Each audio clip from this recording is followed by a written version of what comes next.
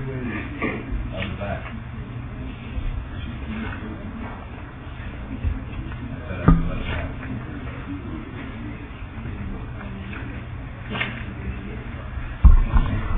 this is illuminated, the microphone's on. Yeah, so the mic's on now.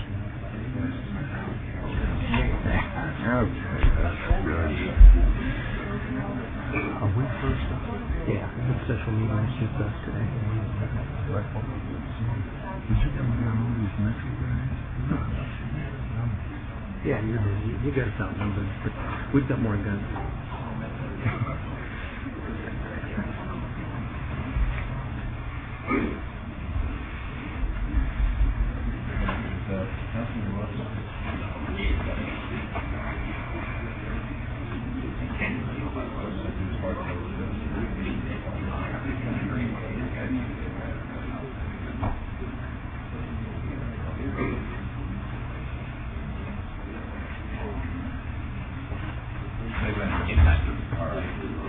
Good morning, ladies and gentlemen.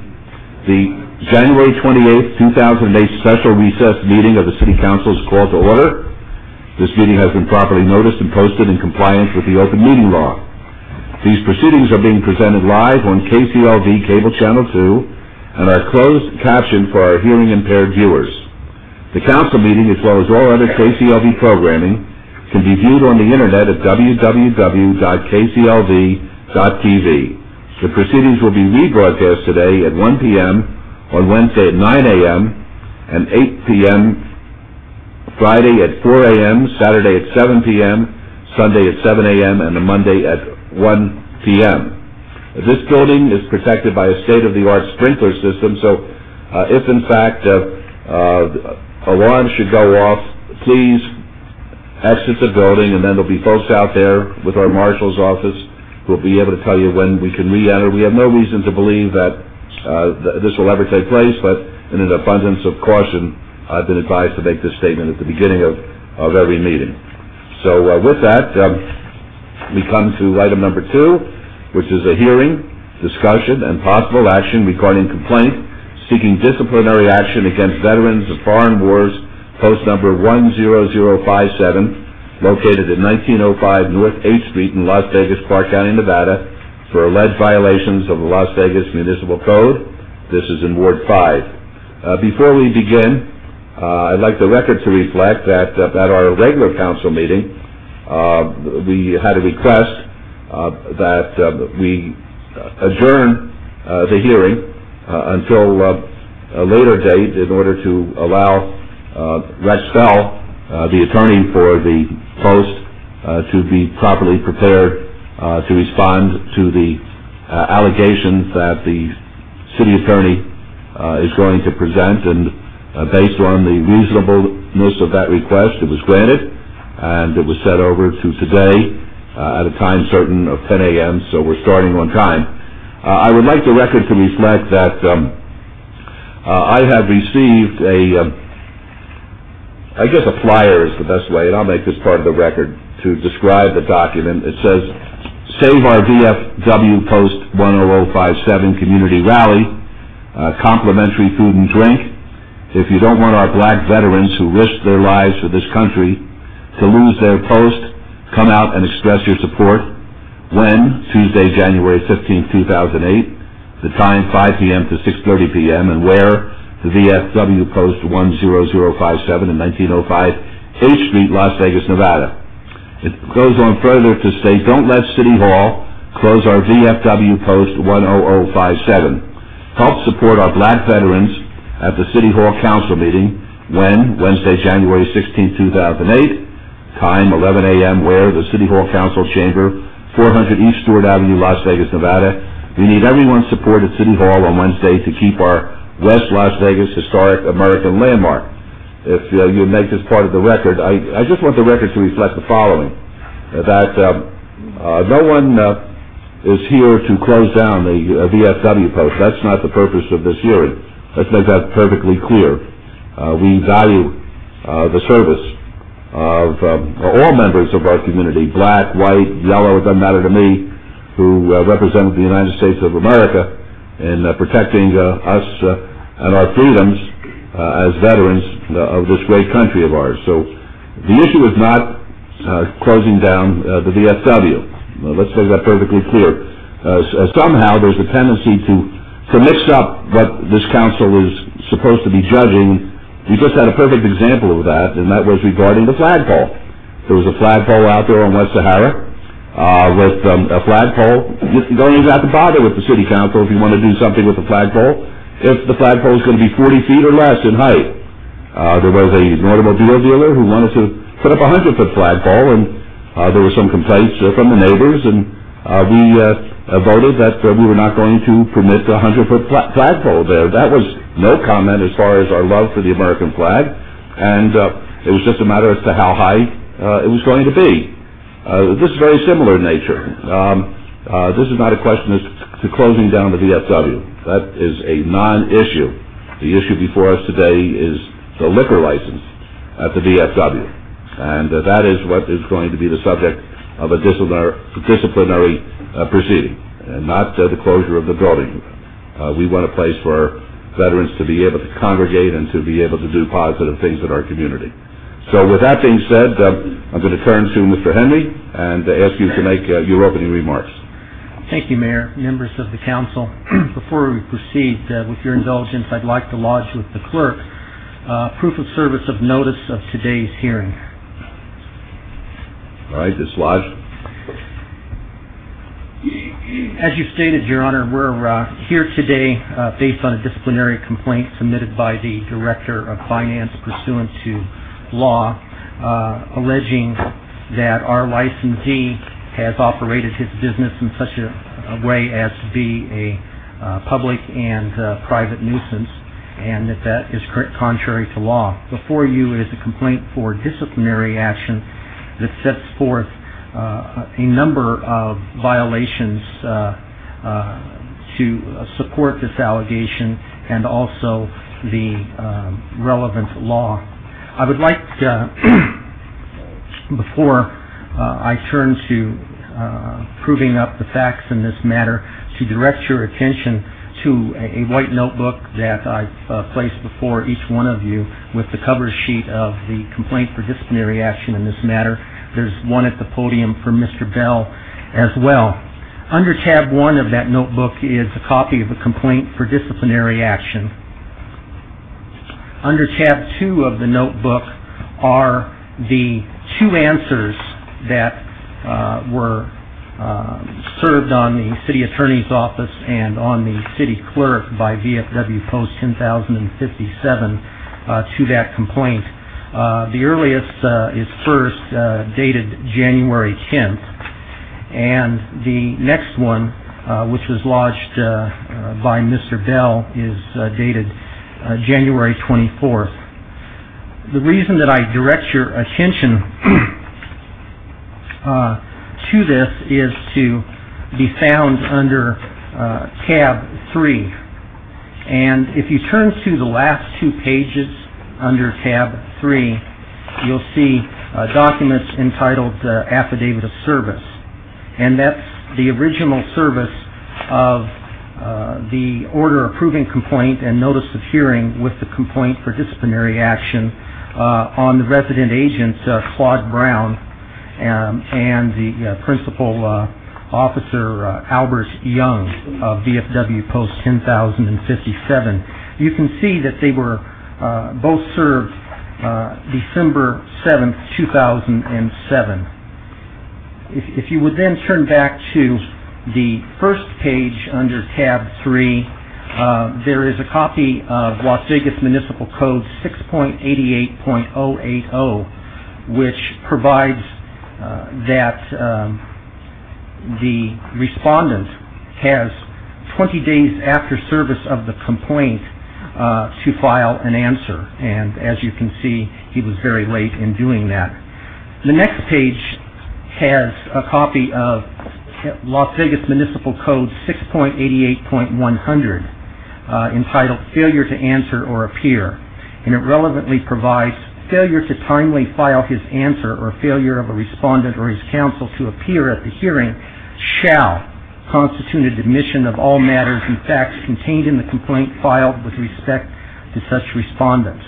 In such cases, the City Council may take action based upon such admission or upon any other evidence, including affidavits, and without any further notice whatever to respondent. I would submit to you that the allegations in the complaint have been proven as a matter of law. I would propose, in summary fashion, to provide evidence to support that in the record in the proceeding here today. All right. Well, thank you, Mr. Henry. I'm going to treat the answer to the complaint for disciplinary action filed by Mr. Bell and date stamped January 24th, 2008 as being sufficient response to the disciplinary complaint, and we'll go forward with the hearing as though it had been timely filed. Mr. Bell, you have an opening statement? No, I thought, Your Honor, Mr. Henry was going to put on his evidence. He is, but if you'd like to be heard, I'd be happy to hear from you now, but you can certainly reserve that until after Mr. Henry presents his evidence. Well, the only thing, Your Honor, I could say at this time is we certainly do not feel that DFW 10057 is a public nuisance. The other allegation in there that it has been operated in some illegal manners at times is some of that is correct. Things that need to be corrected, and that since it's a privileged license, we are well aware that we're lucky to have the license, and after many discussions with the members, we have also proposals for correcting the errors that seem to have been ongoing over the last 2 or 3 or 4 years. All right, well, I appreciate that, but that should have been done, as far as I'm concerned, the proposals and the negotiation before we convened here today. That may be something that you want to address at a later time in the hearing, but we're going to go forward with the hearing. And Mr. Henry? Thank you, Mayor. With permission of the council, I call Jim DiFiore as my first witness. All right, we're going to swear in the witnesses today. Mr. Bridges?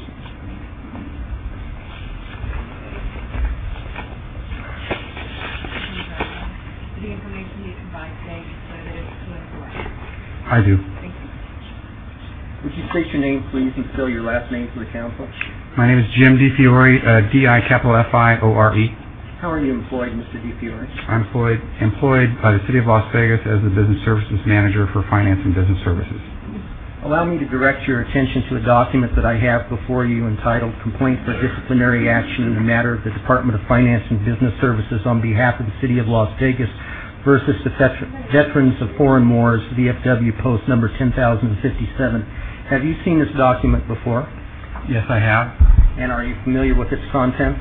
Yes, I am. Allow me to direct your attention to line 21 of the first page, where there's an allegation as to the type and number of the liquor license at issue. Is that information correct based on records that you hold in your office and use in the normal course of your government business? Yes, it is.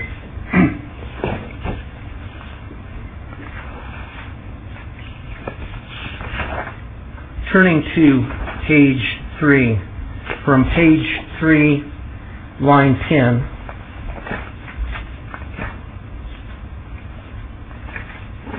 through page 6, line 25, there's a number of allegations of illegal conduct having to do with this liquor licensee. Are you familiar with those? Yes, I am. Indeed, in performing your duties, did you compile reports and documents from your section and also receive reports and documents from the Las Vegas Metropolitan Police Department having to do with this matter and submit them to my office? Yes, I did. And are the allegations in the complaint that I've referred to true and correct based on your understanding of those police reports and those documents held by your office? Yes, they are. I've asked you if the allegation concerning the liquor license on page 1 is correct, and that's recited as a non-profit club general alcoholic beverage license. Allow me to direct your attention to page 7, where there's a recitation of substantive law. Would you explain to the council, please, what type of license this is and what restrictions, if any, there might be on it pursuant to Las Vegas Municipal Code 6.50.150? This is a license approved by the City Council that is issued to a nonprofit organized charter for the sale of alcoholic beverages on the premises to members only or to members, guest members of those members. And does the code require that members be bona fide members and that their guests be bona fide guests? Yes, it does. Is there any requirement imposed by law or by your office on such licensees to maintain a membership log? There is a requirement by code that there is 100 members that have to be eligible for this type of license, and the logging of members is done so for us to maintain assurance that that membership is being maintained at 100. As I understand the code, liquor can be served by such a licensee to a bona fide guest. Is it your understanding that for someone who isn't a member to legally be served liquor, he has to be a guest of a member, and that member has to be present? That has been the standard that we've applied for the number of years that this license has been part of the city code for issuance of a business license under the Alcoholic Beverage Code. And would that be... Let me ask you this, Mr. DiFiore. Nothing on the face of the municipal code states that the member has to be present as long as the guest is a bona fide guest of that member. You're correct, Mayor. All right, thank you. And has the custom you described been the custom for the last 40 years? That is correct. And has your understanding of this custom such that it not only has to do with this licensee, but all licensees for the last 40 years that have held nonprofit club general alcoholic beverage licenses? That's correct.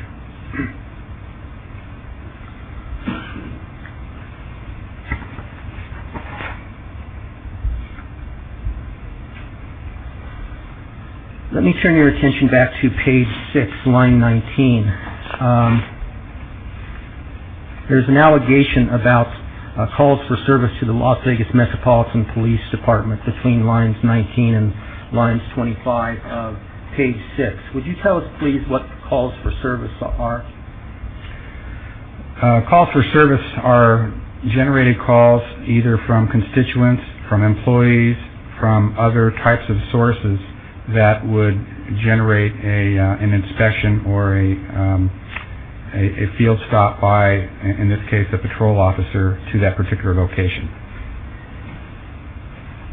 Looking at the number of calls for service that are alleged, as I said, on page 6 between lines 19 and lines 25, do you have an opinion whether or not this number of calls for service per year seems excessive for this type of licensee in the city of Las Vegas? Yes, in my opinion, this is very high for this type of business operation. 188 calls for service between those 2005 and 2007 is extremely high for that type of business.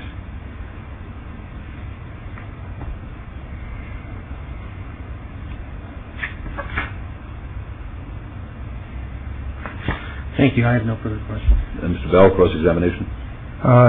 Yes, Your Honor, to Mr. DiFiore. Mr. DiFiore, some of those calls could have come from the payphones outside of that building, correct?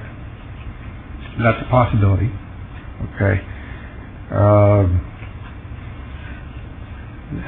He did have payphones. That's all I would have to ask. All right, fine. Does the council have any questions they have of Mr. DiFiore? All right, you're excused, Mr. DiFiore. I'd call Officer Lewis as the city's next witness.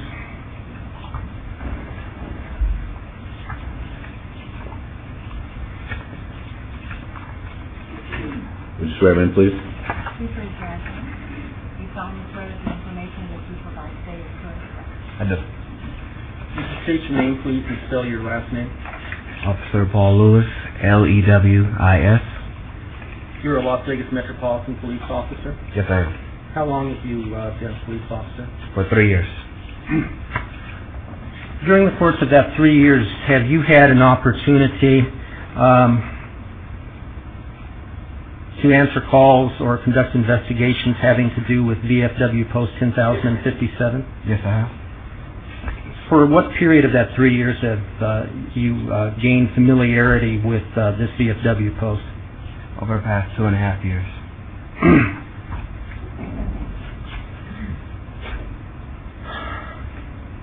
Did you bring with you today some photographs? I do. Would you get them, please? And could we have the overhead activated?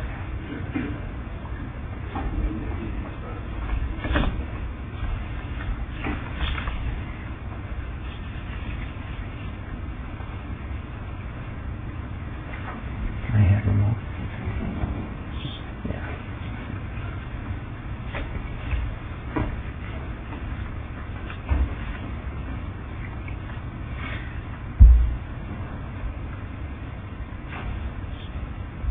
Have you and other officers had occasion to go to the VFW post and ask to see their membership log? Yes, we did. And did you do that on the 10th of January 2008? Yes, we did. And was the log showed to you? Yes, we saw the guest log. Did you photograph, or was it photographed in your presence? Yes, it was.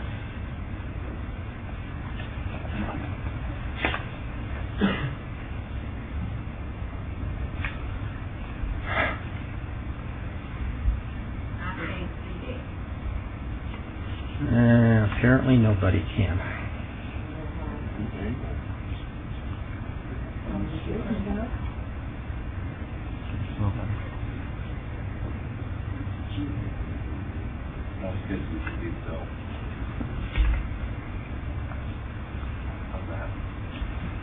That seems... Not very good. Why don't you tell us what's on the piece of paper? Would you describe, please, what's in that photograph? On January 10th of 08, did the inspection at the VFW Post 157. It was a head count of 25 people inside the bar at the time, and there were 2 members signed in. I asked the bartender if she can identify the first name listed on there, which is Peter Gunn. She stated that Peter Gunn was dead and has been dead for some time now. As for the second name on there, she did not know who that was.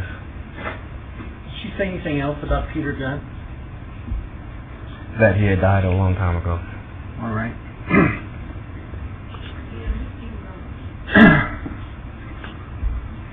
During the 2.5 years that you've been going to VFW Post 10,057, did you gain familiarity with who the members were? I became familiar with the bar manager and the assistant bar manager and some of the security officers there. Is there a demographic, sort of an age range of customers that you tended to see there when you would go there? Mostly African American, all ages from probably, I would say, low 20s to 40s, 50s. Did you look over your right shoulder at the people in the room? Do you see a number of them wearing hats and other logos referring to the veterans of foreign wars? Yes, I do. When you would go to VFW Post 10,057 and observe the people drinking there, would you sometimes see people with these logos present? No, I did not. Never? Never. Never over the course of 2.5 years? Never did I. Buzz?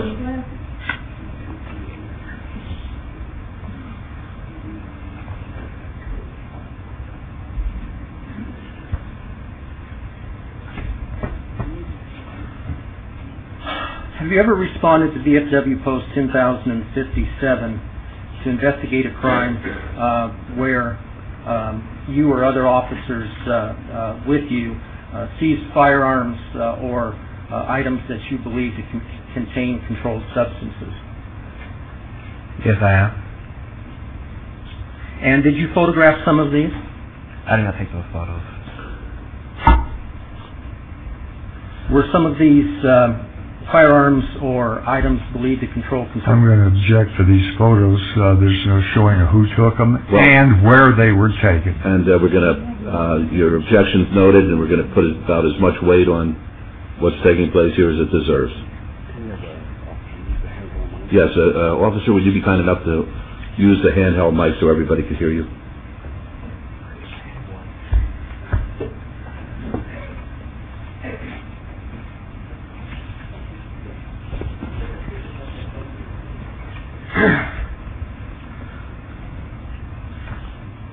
Let me go back.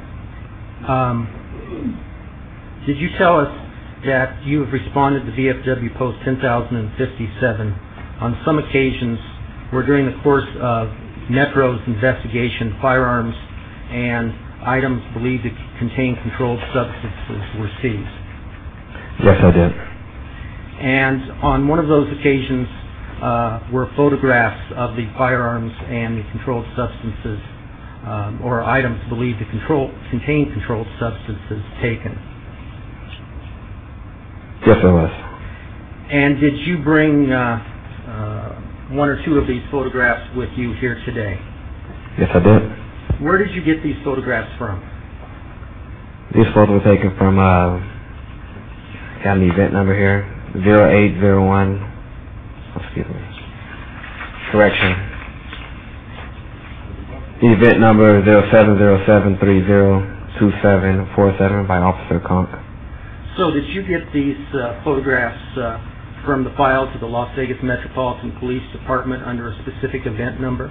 Yes, I did. Do you have familiarity with this event number? Yes, I do. And would you describe how you have familiarity with it?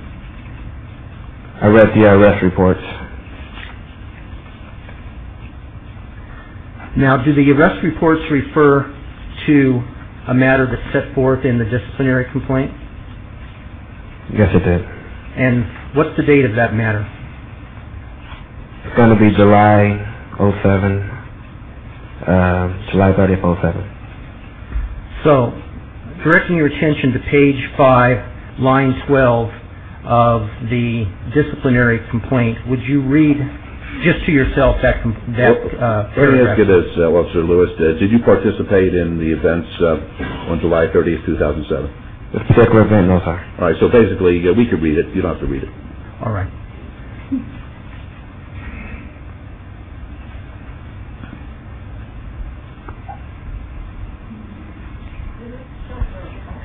Your Honor, Would you tell us? Yes. excuse me, objection. This is showing us purported to be weapons and money, and the July 30th event does not indicate any, well, yes, excuse me, it does. It says, of course, semi-automatic handguns were seized. I'm sorry. Would you tell us, please, what appears in the photograph in the overhead now? In the photograph, you have, I'll point to it right here, a semi-automatic 22 caliber pistol with the extended magazine. You have one 9mm pistol. You have, I don't have the dollar amount of the cash, but as far as narcotics, you have 6.4 grams of positive ODB tested cocaine and 9.5 grams of marijuana. You said positive some kind of test. What is that? It's a test we do to confirm the narcotic substance.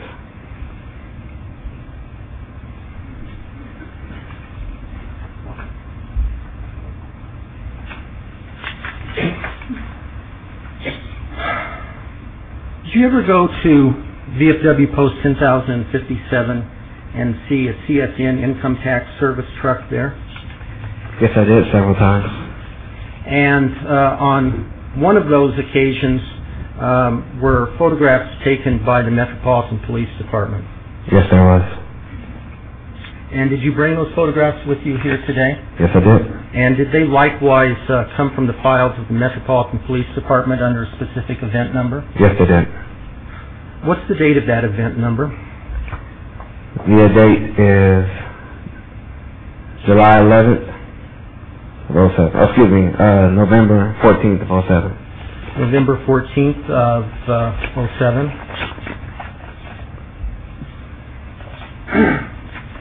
Let me show you a photograph. Is this the CSN Income Tax Service truck that you saw on that date? Yes, it is. And what caused you to be at VFW Post 10,057 on that date? There was a large crowd in the parking lot. By large, how many do you mean? Let's say probably 20, 30 people.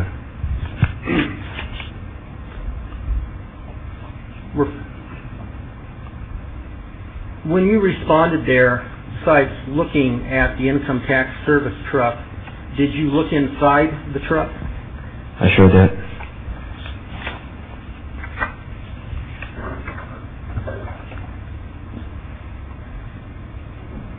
Let me show you another photograph. Does that accurately depict something that was inside the truck when you looked inside it on that date? Yes, it does. And would you describe what that is, please? That was a deep fryer used to cook shrimp and fish. And was that shrimp and fish being given to and consumed by people in the parking lot? Yes, it was. Did it appear to be a commercial transaction, by which I mean were the people paying for it? Yes, they were.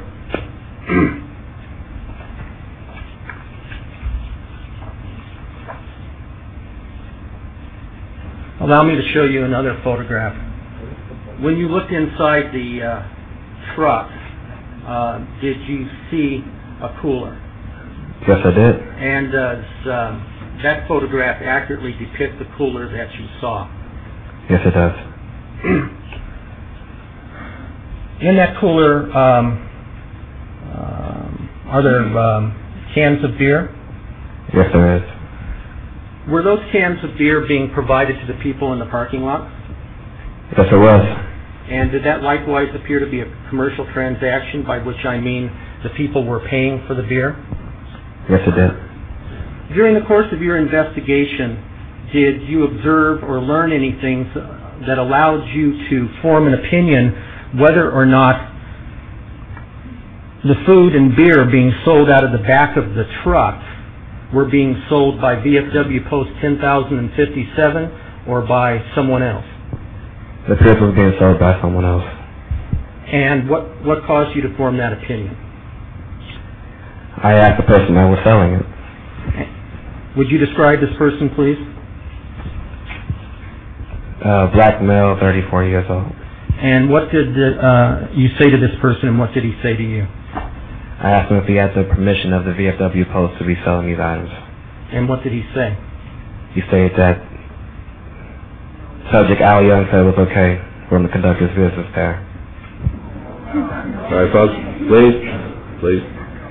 Subject who? Al Young. Al Young? Yes, sir. All right.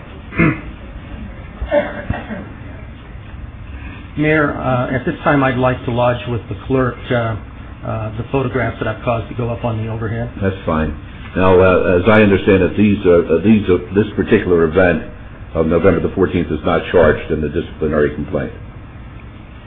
No, not specifically. So this is basically other acts that you're trying to introduce at this time? This would be covered by the allegation, the general allegation in the front of the disciplinary complaint that they've violated the law and operated their business. But nothing in the complaint would suggest that there was a violation on November the 14th, 07, other than the generic reference. That's correct. All right, fine. All right, do you have any further questions of the witness? I do. All right.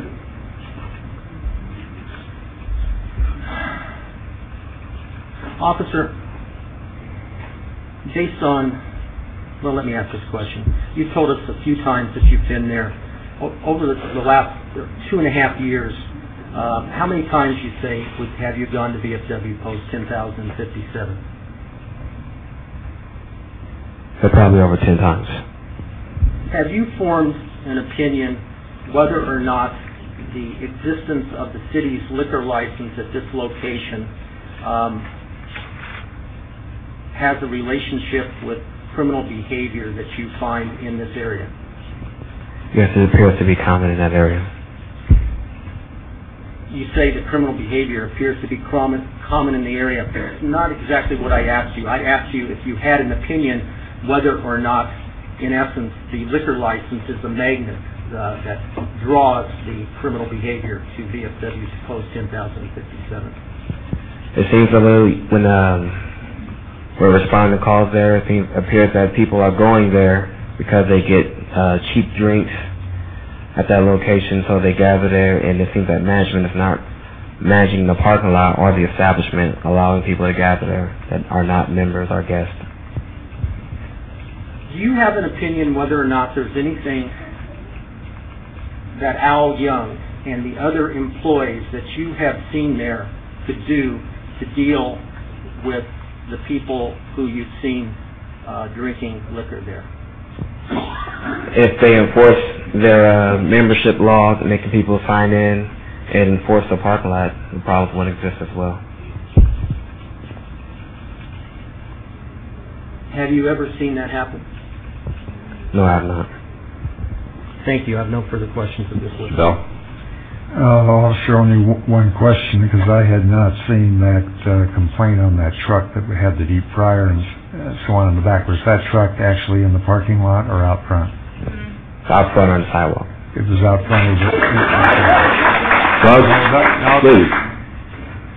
That is a fair answer. I needed to know that. So people that were gathered around the truck buying evidently the shrimp and whatever it was in there, did you actually check to see if they were actually members of the VFW Post or maybe others that were out and about in that area? The majority of the crowd were in the parking lot at the time, and I didn't check to see if anyone was members. You didn't really check that part of it. Yeah. And it would seem if you can buy cheap drinks because of liquor license and so on inside the club, that would be difficult for that truck to sell beer and so on outside, which would probably cost them more than inside. Possibility, correct? Possibility.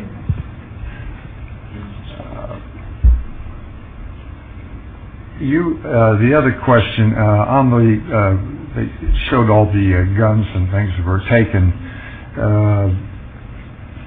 Do you know if those guns were actually taken from people who were on the premises, in other words, in the parking lot or inside the VFW? Do you know that answer? Yes, I do. What's the answer? The person that they were confiscated from was inside the parking lot, right in front of the VFW doors.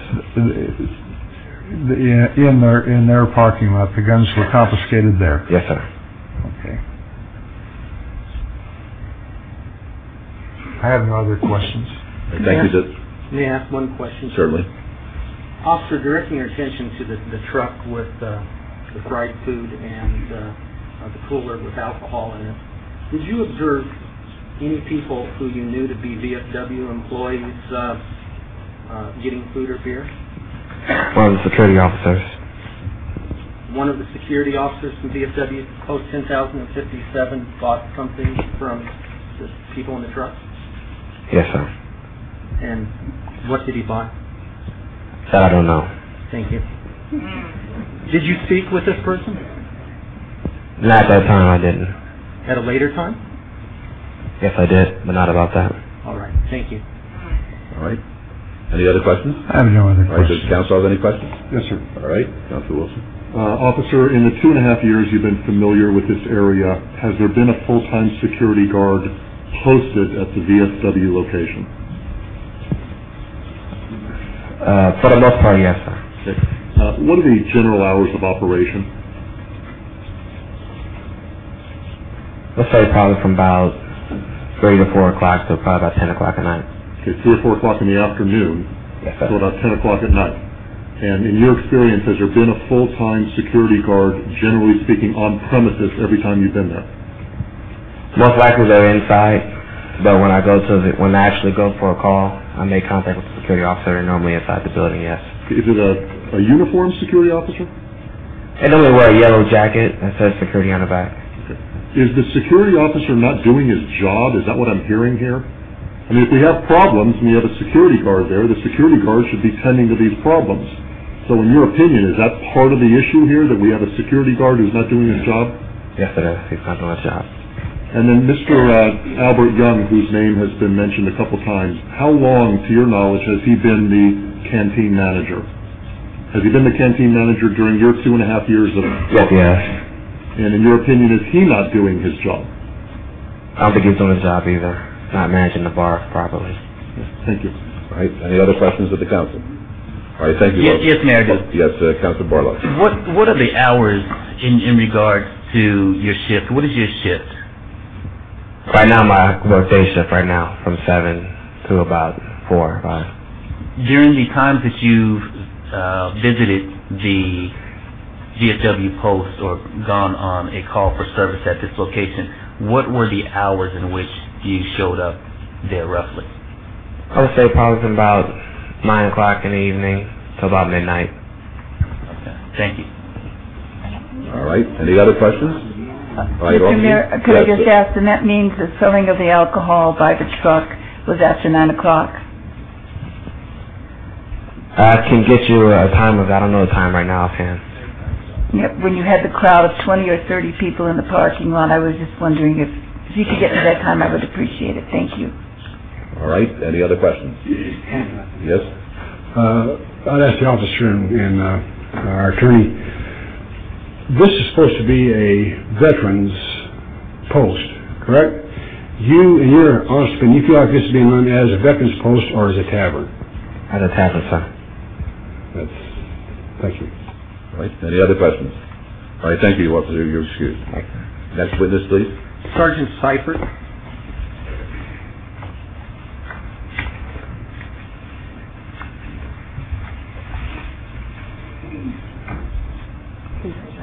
You solemnly swear that the information you provide today is true and correct? I do. Would you state your name, please, and spell your last name? First name William, last name Seifert, S-E-I-F-E-R-T. You're a sergeant of Metropolitan Police? Yes, I am. And I see you in uniform, are you in the Patrol Bureau currently? Yes, I am. How long have you been in the Patrol Bureau? I've been in the Patrol Bureau my whole career, coming up on 11 years. How long as a sergeant? We're coming up on 2 years in April. Are you familiar with an establishment known as Veterans of Foreign Wars VFW Post number 10,057? Yes, I am. You have this familiarity from doing your job as a police officer? As a sergeant, correct. And does this establishment fall within your patrol area of responsibility? Yes, it does. And how long has that been the case? Coming up on 2 years. During that 2 years, how many times have you responded to calls or for other reasons gone there to do police business? It'd be hard to give you an exact number, as I've dealt with this post on both days, swing and grave, but conservatively speaking, I'd say over 40 times. 40 times in the last 2 years? That's a minimum. And during many of these times, have you gone inside? Yes, sir. When you have gone inside, have you found a key employee to be present? Not in my visits inside, no, I have not. And when you've gone inside and asked to look at have you gone inside and asked to look at a membership book? Not until recently. On the 10th, I was present for that. And that would be the photograph that went up on the overhead?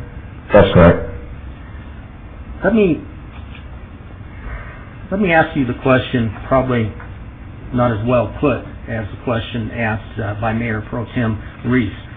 Based on your experience going to VFW Post 10,057, is this establishment operated as a club or as a tavern? Definitely as a tavern. And when I use the term tavern, I meant open to the general public, anyone who comes in and pays their money for alcohol. That's correct. On your last visit there, the assistant bar manager stated that directly. When was your last visit? On January 10th. And do you recall the name of the assistant bar manager? No, I do not, but if I could look at the report, it's in our officer's report for that date. Excuse me, is this January 10th of 2008? Yes. That's correct. I didn't see that. Once again, this is offered as other events type proof. It's not alleged in the disciplinary complaint. What did the assistant bar manager say to you on that visit? I directly asked him I'm if going to somebody... object to that as hearsay. Hearsay is permissible. I directly asked him if he would serve a patron that's just walking off the street. He stated he would. I then asked him a follow-up question if he would check to see if they were members or guests. He told me it didn't matter. During these 40-some times, at least, that you've been to VFW Post 10,057, have you had occasion to look at the people behind the bar? You're talking to folks doing the serving? Yes. Yes, I have. And have you been able to form an opinion whether these folks are always employees? In my opinion, they're not employees. So is it the case that... Is it that they're, your opinion, they're not employees, or you know they're not employees? My opinion. Not professional employees, because we've asked for health cards, TAM cards, things like that, and they don't have those cards. Very well.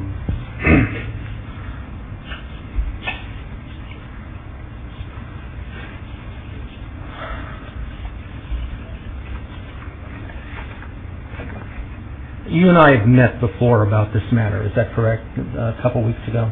Yes, we have. And at that meeting I showed you the complaint for disciplinary action and asked you to read through it? Yes, you did. And directing your attention to page 6, beginning at line 19, did you read the allegations about calls for service? Yes, I did. Do you have an opinion whether or not during your 2 years that the calls for service at VFW Post 10,057 have been excessive? In my opinion, extremely excessive. That's what brought our office, community policing office, to begin looking at it and trying to work to resolve the problem. Do you have an opinion what there is about VFW Post 10,057 that results in so many calls for service to that location? Yes, I do. And what is that? Basically what you have there is an open tavern, but they don't have to abide by the rules that most of our regular taverns have to abide by.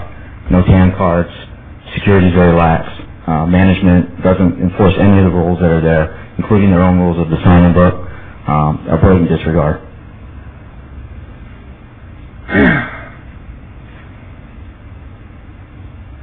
I have no further questions. All right, Mr. Bell. I have no further questions. All right, does the council have any questions of the sergeant? Yes, sir. All right. Officer, you said something about your community policing, and I'm assuming you were talking about efforts that you've taken to try and work with this business. Can you describe those efforts? Can you describe what the attitude has been back as far as your efforts to try and get them to do the right thing? Yes, I sure can. At the community policing office, we typically approach a business obviously trying to work something out for the best of the community. In this case, about a year ago, we began that effort. Myself, I went in personally numerous times, left a business card, trying to get a hold of the key employee to contact me regarding our concerns. Those calls were never returned. No attempt was made on their behalf. I also had officers work with me attempting the same thing. It was with that frustration that we approached Councilman Barrow's office and asked about possibly setting up a meeting to meet with the VFW Post. But after showing the complete history of what's been taking place there, we felt that it was best before the council. Do you feel that you've made an appropriate amount of effort to reach out to this business to try and work with them towards them complying with the law, but they have not responded at all to your efforts? Would that be a fair characterization? Absolutely. Okay. Any other questions by the council? All right, Sergeant, you're excused. Thank you. Next witness. Officer Welty.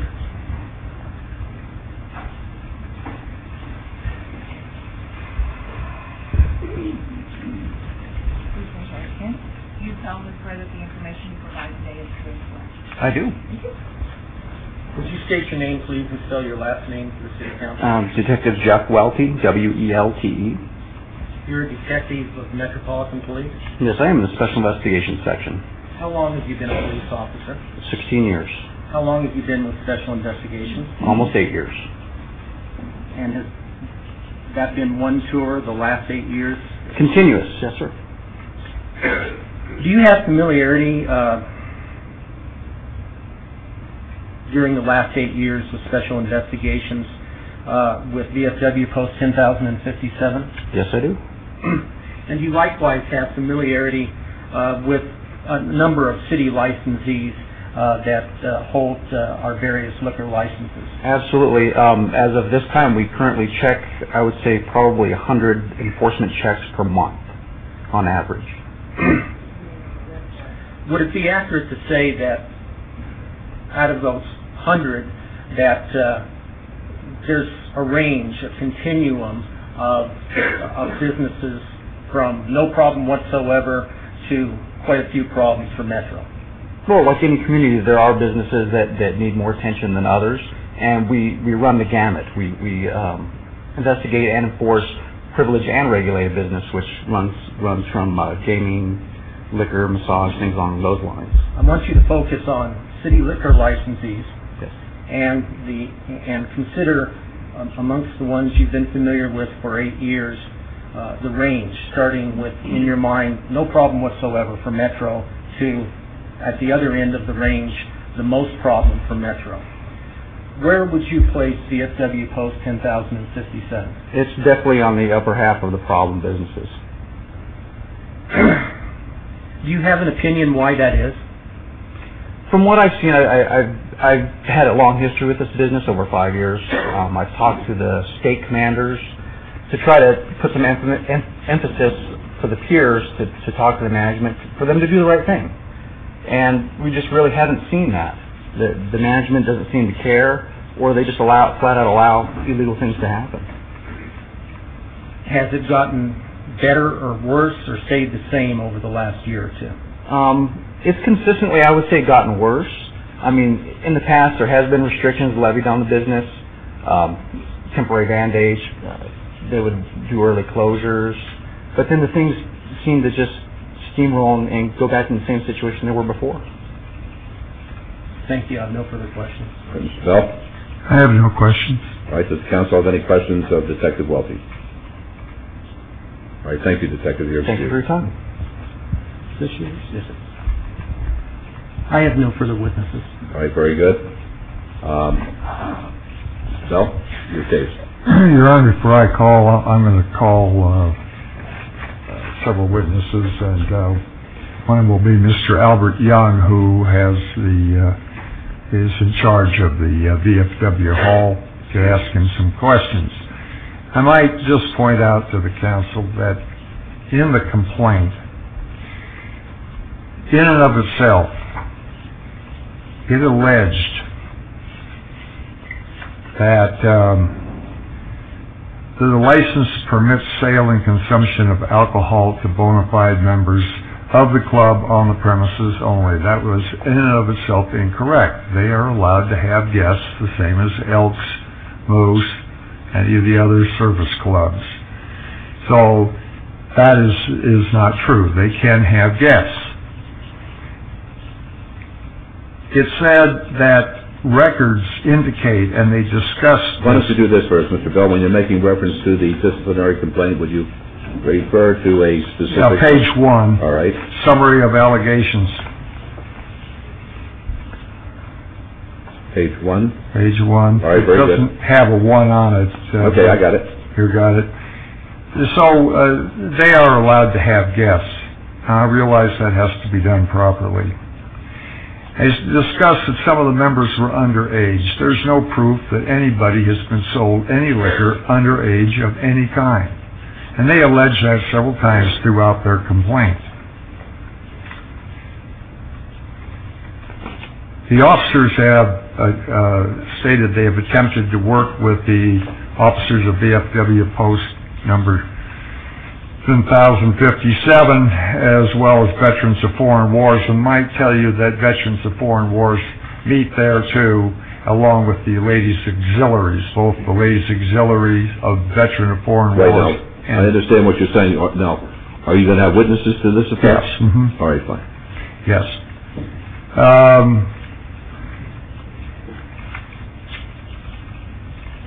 The other thing of interest, and I believe, now this, I mean, I can have a witness to this effect, but I believe the council knows it. There's a discussion of all these things that have happened starting back in 2005. There were, in 2005, they discussed 7 different items. In 2006, 1 item, which involves the manager. Then they go to 2007, and they mention 3 events that occur in 2007, which is page 4, February 8th, March 2nd, and April 30th. It's interesting that VFW appeared in front of this body and received their full liquor license back in May of 2007. So I don't know why there's a discussion of all these other items that occurred before, because I believe they were before the council and were discussed. After that, in May, then there is a list of 8 items that have occurred, which we can answer. But I just wanted to point out that he gave them a full liquor license in the middle of May of 2007, and they've gone back on all these items that occurred long before. Not saying that some of the allegations weren't correct, but they still were, I believe, on a restricted license, given a full license in May, and then some 8 more items plus a couple more I heard of today that I was not aware of. One of the things I, again, would like to say is that we realize that you have to run and treat your liquor license properly, and there's rules and regulations you have to stand by. But as far as VFW Post 10,057 being a public nuisance, can't see how they've been a public nuisance. This is made up of members from the Second World War, Vietnam War, Korean War, some now from the Gulf War, and I guess a few from the present Right, and we war. said at the beginning, Mr. Bell, with all due respect, that we celebrate and we value right. the contribution that that is each one of those persons made, and basically, if you'd be kind enough to call the witnesses. I'll call Mr. Albert Young. All right, Mr. Young? Mr. Mayor? Yes. Before we have the witnesses called, if I could just ask a couple of questions. My understanding is that when we went from the to the full liquor license, that at that time we voiced concerns, but we granted the license on the belief and on the agreement by the veterans that they would put in certain actions that would prevent similar incidents occurring, and that now we're talking about the incidents occurring, and that's why we brought up the previous one. Correct. And that's what I just wanted to point out. I think that's the case. When you say that they were granted the full license, it wasn't a quick granting. It was questioning as to what had occurred. And secondly, do we have proof of underage guests? You know, he mentioned that, and we have said underage guests many times, and I wondered if we had proof they were underage. Do you have records of that, or? There are records of that, I believe, and I can ask Mr. DiFiore to try to find them. Okay, so you do have the proof of the underage. I wondered about that. Thank you. I'm sorry, Ms. Meredith. Well, at this point in time, other than the complaint for disciplinary action alleging these things, there is no proof before us. That's correct, and I'll give Mr. DiFiore a few minutes to see if he can find it for me, and I'll let you know whether or not he has. Thank you. Mayor Goodman. Yes. For purposes of clarification, Councilwoman raises a good point, and that is if we granted a permanent license in May of '07, with certain conditions or with certain admonitions, we should have those on the record right now. So when we granted this license in May of '07, were certain conditions put on the license? You going to answer that now, or you want to, I'm asking Mr. Henry to advise the council as to whether or not there were certain conditions put on the license. Where's my microphone?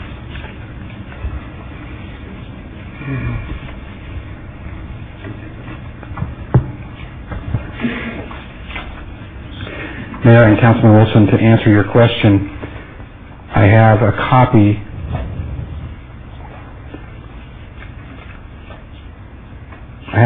of the license which was issued on May 2nd, '07, after the council had approved it for without further review, and the conditions on it at that time were limited to two. One was to assure staff maintains valid alcohol, health, and work cards, and two, closing times no later than 11:30 p.m. for services and 12 midnight for closing of the club altogether. Prior to that, we had conditions on the license dating back to March of '07, March 16th of '07, and those conditions were to improve security for the outside of the club, not permitting alcohol use in the parking lot, improve lighting in the parking lot, assure staff maintains valid alcohol, health, and work cards, closing time no later than 9:30 p.m. for service and 10 p.m. for closing, and then subject to a 60-day review on May 2nd. Those were the conditions as of March 16th, 2007. Thank you. And one of the questions I'm going to ask Mr. Henry to address is, what specific of those conditions are you saying have been violated? At some point, I'd like to have you address that, please. All right. Val. This is Mr. Albert Young, just going to be sworn in. All right, Mr. Young. Please raise your right hand. Solemnly swear that the information you provide today is true and fair. I do. Okay, I'm going to discuss the items that were after the liquor license was granted in May of 2007. Therefore, I'm starting on page 5 with July 13th. Mr. Young, was Patricia Roberson cited for no alcohol awareness card and failure to have an employee list available upon request?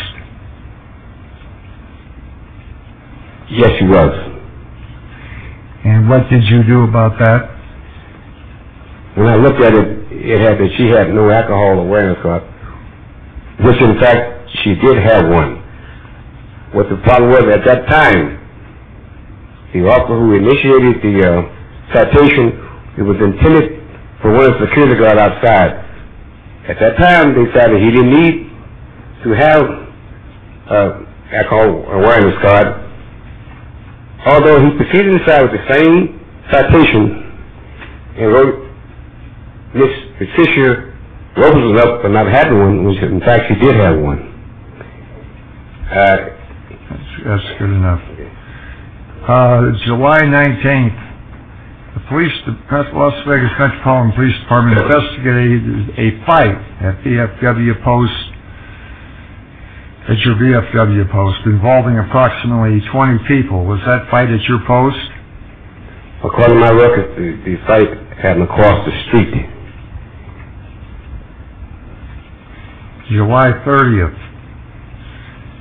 You have a situation where the police came and they arrested people for sale of drugs. You saw the pictures and handguns in the parking lot. What would be your retort for that? Yeah. Several times on the officers I have come in contact with, which times I know stuff from Mr. Welsh. I told him that at any time they were welcome to come in, conduct investigation, make arrest, and my staff would help them up to the point where they would be in harm's way. Other than that, they could come in to whatever they wanted to do. And the arrest they made was a nice arrest. Congratulations. July 30th. They arrested people with semi-automatic handguns. Were you aware of that? Wasn't aware of that. Were you there that date? No, I wasn't. You don't know who was? I don't know who was either. I never seen a report of any arrest made of that type. September 2nd, a fight at the FW post involving 9 subjects, one under the influence of PCP. Did that take place on your grounds? It wasn't a fight. It was a guy having problems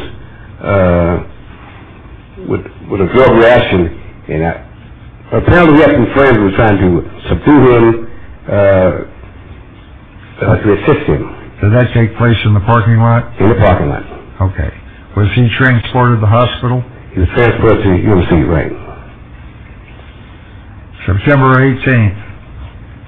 They observed 2 subjects selling cocaine to people in the VFW parking lot. Are you aware of that? I was made aware of it.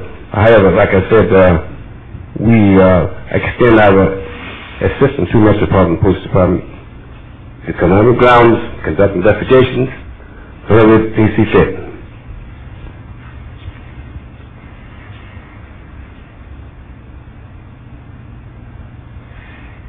On October 11th, there was a fight at VFW Hall that evidently took place inside between 2 women. Is that correct? It's correct. And what happened to those women? They were, according to our procedures, they were escorted out one by one off the property, and apparently it may have returned. No one knows whether the stabbing or cutting took place. There was a crime scene, but I've seen no evidence of any crime being committed on the property. But they were escorted off the property one by one. November 2nd, the city business licensing officers inspected VFW post. They determined that retail tobacco and coin-operated licenses issued to you were not displayed. What's your answer for that? My answer for that is, firstly, I had never heard of a tobacco coin-operated machine license. We did have a tobacco machine one time, but I've never seen it. Do you have it now? No, we don't have it now. There were 2 pool tables. Whatever the problem was, it was taken care of within 72 hours. Paper was faxed to the proper authorities, and it's always taken care of. How long have you had those pool tables in on the premises? Many years. And has anyone ever said anything to you before about needing to display the licenses for those? Never. So this was the first time? It was the first time. I call your attention to the last event I had, which was November 7th, wherein 2 male subjects entered your post and asked another individual to step outside. Is that correct? This is correct. And did that individual go outside with them? Yes, he did. And to your knowledge, was that individual... Did you find out later that that individual had been robbed, stripped naked, and made to walk home? Yeah, this was later. Apparently, the subject knew his assailants. They were sons of his girlfriend, and I think the initial thing was that the 2 individuals were unhappy with the way the guy was treating his mother, and for my information, they took him outside to strip him, to humiliate him. I think at some point it may have escalated into a robbery, but there was no guns ever. And were you aware that they were going to take him outside and strip him? No.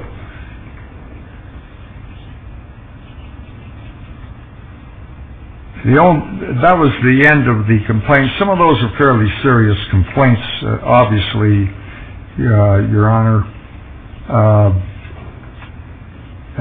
being robbed, that nobody seemed to know that was going to happen. Obviously, the narcotics offenses. But in the complaint, they talk about numerous narcotics offenses, and I looked through that entire complaint. I found the two times when narcotics were evidently sold in the parking lot. That doesn't mean they should be, but they were. That there was some fights, but none occurring actually inside. Mr. Bell, that's more appropriate for your closing argument. Okay. Do you have any additional questions of the gentleman? If we wanted to go back to the original, some of those original complaints, this gentleman was cited for not having his card for management of the premises. He said that was true. He was told to get one. He did go get one. He has one, has had one from 2006 forward. 2006 he was cited for not having one, when in actuality he had already been approved for one, just didn't happen to have it on him, I guess. Is that correct? Almost. I think this goes way back when we first started. We had meetings like this, and at the end of the meeting I was asked, "Where's my card?" The owner would say, "Mr. Ethereal, see that he gets his card." I never got it. Next time I would ask again. He said, you okay for your card? Where's my card? Mr. Ethereal, where's my... He'll get it. Never got it. Finally one day, some young lady came by one night and said, "We're going to ask you for not having a card." I said, "They never gave me one." Never. So I finally went down and got one. I didn't like coming down to City Hall because you guys don't like me down here. So I came down, he finally gave me one. I don't know where to hang up for me. I gave him my card. I think I approved the card the first day I walked in the door. But I never got it. Can you answer that? You now have a card. Yeah, now I have one. As of November 16th, I finally got a card of this year. Last year. I've discussed a number of these matters with you. Is it true that, and Metro has certainly used it as a complaint here, that on several occasions, there's 2 or 3 occasions in here, you have not had a membership list available for them. True or not true? This is true. And is it your intention to correct it so you now realize that you have to have a full membership list available to Metro, not only of your membership, but of the membership of the Ladies Auxiliary, the membership of, you have another club that meets with... American Legion and their auxiliary. That's your understanding? You know you have to have that available. We'll have to have that. But it was true that you didn't have it available when Metro asked for it. Because no one ever said that we had to have a membership list available. And this is the problem that I don't understand. The membership list is kept in the quartermaster's office. It's not kept with the bar manager. And if we know we have to have one available, we could have one available. All we were aware of was the employee listing. There was also an allegation that, and there are several allegations that, as to your guests, that when Metro walked in and saw your guest list, it was there under nicknames, didn't near cover the number of people that were in the place. Is that correct? That's correct. And is your understanding, and you know now that you must always have a full guest list available and who they're a guest of? That's correct. And that when at all possible, that member is to be present if that is a guest of theirs. This is correct. You understand that? We understand it. Because a lot of violations in here cover that guest list and the membership list. Well, let me interrupt you one moment. There's no statutory or regulatory requirement that such a list be kept, is there? No. Your Honor, that is, I thought that was correct too, but in the... Well, I know there's been a lot to do about not having a list and failing to comply with the list, but There's no statute or ordinance which requires the keeping of a list. It just says that members or their bona fide guests are the only ones who are allowed to participate in the purchase of alcoholic beverages. And right, and even though there's no statutory duty, what VFW is willing to do is have those lists there, so when Metro checks them, they know. That's fine. I mean, you can do whatever you want to do. That's fine. But as far as the law is concerned, there's no violation of law on that one. And the number, that was a case with a number of these things which looked pretty bad as far as selling liquor to minors, and that type of thing. This truck by Metro's own. Well, once again, that's more in the nature of an argument. Right. Are we through with Mr. Young as a witness? I'd like to address the truck. Anyway. Well, your lawyer has to ask you the question. I didn't Let's ask about the truck. Make him feel good. I didn't know. I wanted to like us. Okay? I didn't know about this truck until Mr. Henry brought it up and Metro brought it up. So would you explain this truck out in front of your place selling whatever? What I heard it was barbecue, but now it turns out shrimp. The shrimp and beer. So this truck on our side is on our side of the sidewalk.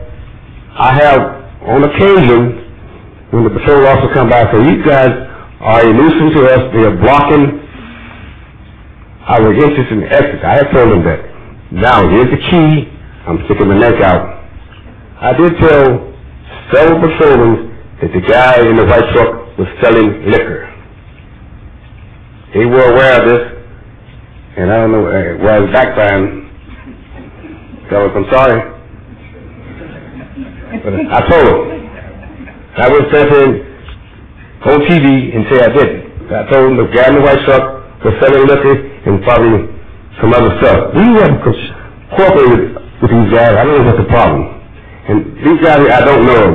But most of the patrollers, when they roll up at night, I'm out there. I don't work 24/7. I work Friday through Sunday and Monday. And most of the patrolmen, when they come by, Mr. Young, you're doing a great job. But when we get downtown, it seems like the story is distorted. I ask you another question. What are your hours of operation? Our operation is 2 to 11:30 on the weekends, right now. And during the week, it's 12 to 10. And at no time have we been operating past midnight. Never, since I've been a bar manager. Except during New Year's, when I did write a letter to the commander, I was right when this year last year, said we'll be open for traditional hours. All right, any other questions? I have no other questions. All right, any cross-examination? Please, Mayor. All right. Probably taking my life in my hands, but I'll try. Go ahead. Mr. Young, referring to the white truck, what other stuff do you think they were selling out of it? Barbecue, probably, and it was a malicious rule, which I think probably was true. I won't go into the whole detail, but no, I just asked you a question. So alcohol and barbecue. So when you said probably other stuff, you were referring to barbecue? Right. Now this guy never got okay for me doing that stuff. Now, have you seen this white truck more than once parked near your VFW post? Right. How many times? Probably 3 or 4 times. And would you tell us exactly where it was parked? Was it in your parking lot, blocking your driveway on the street, or what? Just parked on the street. Near your VFW post? Yes, sir. Okay, and you said you told the police that it was blocking the parking lot, the entrance to your parking lot? Obstructing the view. Now, did you observe your customers or your members from the VFW post going out there and buying stuff from the folks in that truck? To my recollection, no. Why do you think that truck keeps parking in front of your VFW post? The public street is not. I have no opinion on that. So you think it's just chance? Let me clarify. There are a lot of vendors who park there. They can people selling hamburgers, hot dogs, hot tamales. This is a tradition on that side of town there. A tradition that vendors park near your VFW yes. post? Uh-huh. Let me direct your attention to page 4 of the disciplinary complaint, line 27, and that recites an incident on April 30th, 2007, when a city business licensing officer went to your VFW post. And this officer spoke with you and asked you to produce a current members list. Do you recall that? Turn the page, or I'll turn the page for you. Yes, I do. And the officer stated that you produced a membership list with 82 names on it. Is that correct? This is correct. Let me turn your attention back to page 6 of the disciplinary complaint. Starting at line 7, this is the incident that you, Mr. Bell asked you about, where a man was taken out of your VFW post and robbed and compelled to strip naked by a couple of other men. Do you recall testifying about that? Yes, I do. And I think you told us you weren't there, so you found out what happened from, talking to your bar manager? I talked to the victim himself. Did you talk with your bar manager, Robert Bobby Whittle? Yes, I did. And did Mr. Whittle tell you that he had spoken with the police about this matter and told the police, I'm reading now starting at line 14, that boy got what he deserved. I would have done him worse if it were me. If I call the cops, it makes it look like I got problems here. I don't need everybody coming down on me because of the stuff that goes on here. If it gets settled here, that's the end of it. Now, what's the question? Did your bar manager tell you that he'd told that to the police? No, he didn't.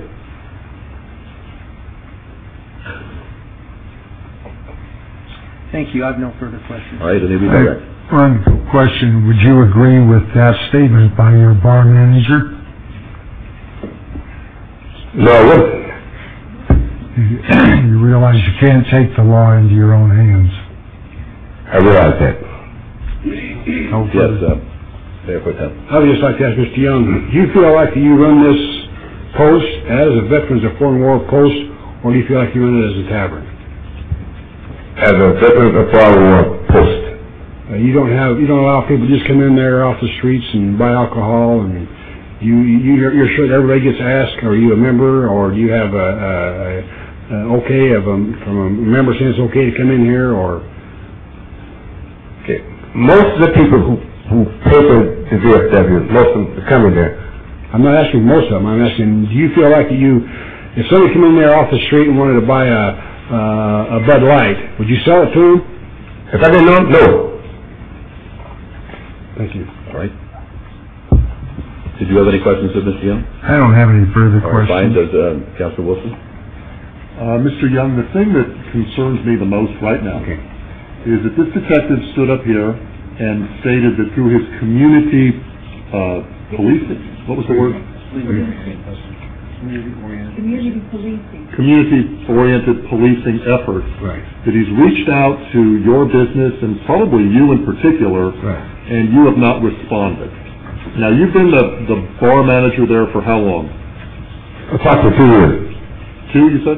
Go ahead. Okay, so during this 2 years, have you learned that their community-oriented policing efforts has been made, that somebody's left a card or reached out to you to get together, to get together to sit down and say, listen, we're having some problems here. What can we do to make it work? Has that happened? This is a good question. I'm going to ask you a good question. I have several cards taped on my voicemail door. A lot of these guys I call never return my call. Never. There are some guys I talk to. There are several guys I know that I talk to, and we discuss it. What do you mean, guy? You talking about police officers? Police officers, yes. Well, what about this detective? Your last name? Welty. Welty. Have you ever heard that Detective Welty has reached out to you and left his card or whatever? I think I've talked to him on a couple of occasions there. There's a couple of police that left message for me to call them They wanted to talk to me about it. When I called them, they never returned my call. My number, I did offer my cell number, and I'm available 24/7. It's strange that the city license can get over to me, the ladies, Miss Kelly and the rest of them, when they try to reach me. But I called every police officer, never returned my call. It seems like it's a one-way deal. Now, I will sit down and work with them anytime, 24/7. If they want to talk, but it's got to be two ways, not one way. Is somebody at the door checking people in when they come in to visit your business? Yes, anytime we have one come in the door, yes. And do they say, are you a member? Is there a membership card? I mean, certainly the gentlemen and ladies that wear VFW clothing, it's obvious, but is there somebody that checks when people come in? That's one at the door. They sign, like, some people do sign first name sometimes, some sign last name, but there is, the city does not make any stipulations of that. So we make our own rules. Our rules is, you come in, you sign the law. But if you guys want us to bow down to it, we will. But there's no set rule on signing in with the ID card. Yes, your age is questionable. I have a question. Wait, let me ask, do the council members have any additional questions? I do. All right. Mr. Young, it was made mention that officers had come into your location and not seen, for example, your members wearing hats. Let me ask you this question, is it a part of your rule for members to wear hats or insignia to basically state who they are? No. Okay, so I just wanted to just clear the air of that no as far as the rule. But secondly, as far as the issues that have come up over the years in regards to your location, what time of the day traditionally do these incidents continue to occur? You mean Let me be more specific. The allegations that have been brought forward here today that you are aware of, what time of the day, what hour of the day, time frame, has these incidents occurred? It's at night, probably. It's at night, but I haven't witnessed any of when I was on duty, none. Well, I'm not saying you per se as far as witnessing it, but as far as whether it was brought to your attention, I'm just asking what time frame of the day have these issues occurred, being that we have documentation that incidents have taken place, and being that you're the key employee, I'm pretty sure that you have, as it states in the record, that you are aware of these events that have taken place. I just want to know what time of the day are you aware of it continuing to take place? Is it in the morning? Is it in the afternoon? Is it at night? It's at night. Okay. No further questions. All right, fine. Mr. Bell, did you have a question? Yeah, I have a couple of questions. As to the membership list, there's not a requirement, as you stated, to wear a hat or a coat, particularly there. Is there somebody always there who's aware of who the members are and who the members aren't? Yes, there is. And who might those be besides yourself? During the hours of from 5 on, as a person signs to the door, knows who everyone is coming in the door there. They haven't signed it. They know who all your membership is. Right. And how many members do you have? We have 139. 139 members. I don't have any further questions. All right, Mr. Young, I have a question or two of you. What would you suggest could be done in order to make sure that the illegal activities that everybody agrees upon took place on the parking lot don't take place in the future on that parking lot? Mr. Goodman. Yes. Or Honorable Mayor, can I speak to that? I've spoken... No, I'd like to hear from Mr. Young. Okay, very well. We would increase security, and we would have the signing on this, which probably had it more on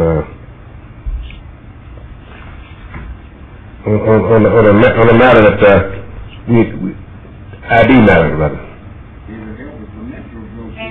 Wait, please. Okay. Please, I'm asking Mr. Young. Okay. Now, the cooperate with Metro, what we're going to do, if there's a problem, we will call. Now, a lot of times we call, it's held against us.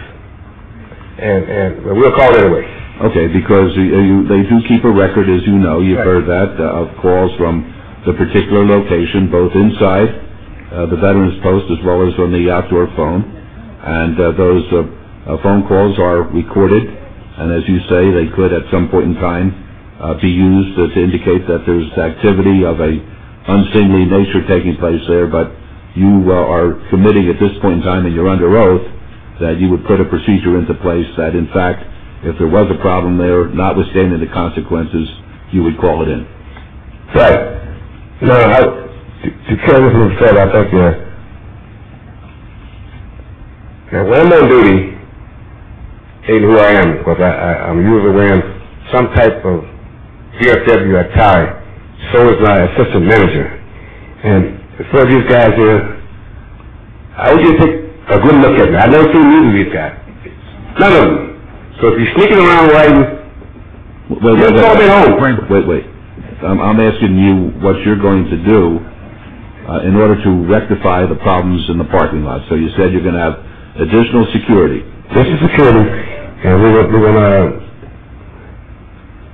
What would happen, let me ask you hypothetically, what would happen if that truck came into your parking lot instead of being parked outside on the street?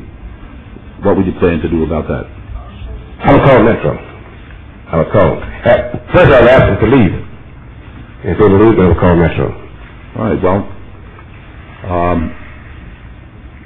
from what I heard about the truck really, I guess the worst thing the truck did, the guy who had the truck, was to sell a couple beers. But you understand that is probably against the law if he's selling beers out there without having a license to do that. This is the problem that we're having. If we tell Metro, the guys outside the parking lot, where they're selling barbecue, whatever they're saying, sometimes go out and talk to them, sometimes they don't. Sometimes they think that's out of their area, because they don't have the license, county health department. But if they're outside the fence, that doesn't cover us. Okay. They can ask them to move. Mayor? Okay, yes, Councilor Barlow. I have a question for Mr. Young. Mr. Young, can you please speak on the credentials of your security personnel, please, and how many security personnel you have on site? We have 3. And what credentials do they have to be security officers? Do they carry guns, or what makes them security according to your rules and regulations at the VFW post? According to my rules and regulations, of course, it's retroactive. My initial rules were they all have to have sheriff cards and work. So when I send them down to have a sheriff card, if they're working in the city, they don't really have one. And it was unclear, I don't know if you guys ever made up your mind on it, whether they have to have a license, alcohol awareness card or not. So I'd like them to have it anyway. But the city does require them to have a sheriff card. So you're saying that your security guards, according to your rules, only have a sheriff card? Don't have a sheriff. They have them now, but when they expire, they can't get them again now. So is it that you just hire someone and just call them security, or what background do they have to serve as security? Okay. Both my security guards are security guards. The one we have, the one that had before certified, he worked for another company, he come and work for us too. So we have 2 that work for us. Now, let me clear this. The one that works for us now has full credentials. So if I want to get a new security guard, the Metro will not give him a sheriff card. When you say full credentials, are they? Do they carry weapons? Well, only one armed security. Only one armed security. Right. And that's the one who has the who works for the other company. Right. Okay. That's the one armed. Okay. Right? Mr. Mayor? Yes, Council. When you say you have 3 on site, is that not at the same time or all at the same time? Do you have 3? We have 1 through the week and 3 on site on the weekend. So you have 3 on site on the weekend, right, and 1 on site during the whole time you're open during the weekdays. Right. Okay. And I think going along with what Councilman Barlow said, I would be interested in the specific training because I think this came up before, and it was related to problems in a similar area with the store. And at that time, the questions came out about how well trained the individuals were, because if you look at the record, if you go for the last 8 months, in the material that you sent, Mr. Bell, that you said that both the City of Las Vegas and the Metro stated we were complying and were doing a good job, or I should say it came from the petitioner. And then you received the unrestricted license, and I remember quite clearly, we didn't say you were doing a good job, we were saying that you could make improvements and work together, and then that's when conditions were discussed and everything. But since that time, which is only 8 months, as I counted, you've had 3 or 4 times where the managerial responsibility as to lists and everything wasn't done correctly, and I don't know if that's by law or not by law. But the thing that concerns me, you've had 3 fights, 2 times drugs. You've had weapons twice, once a couple of guns and another time the box cutter where the woman was slit in the stomach, and then you had a robbery. Quite honestly, that's an awful lot for 8 months.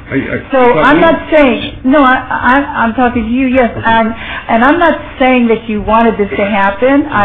Obviously you wouldn't want it to happen, and I greatly respect the SW, and I know how it's good to have your associations, but something isn't quite right, and you could be considered a chronic nuisance, because in 8 months these are some rather serious incidences, not counting what happened before.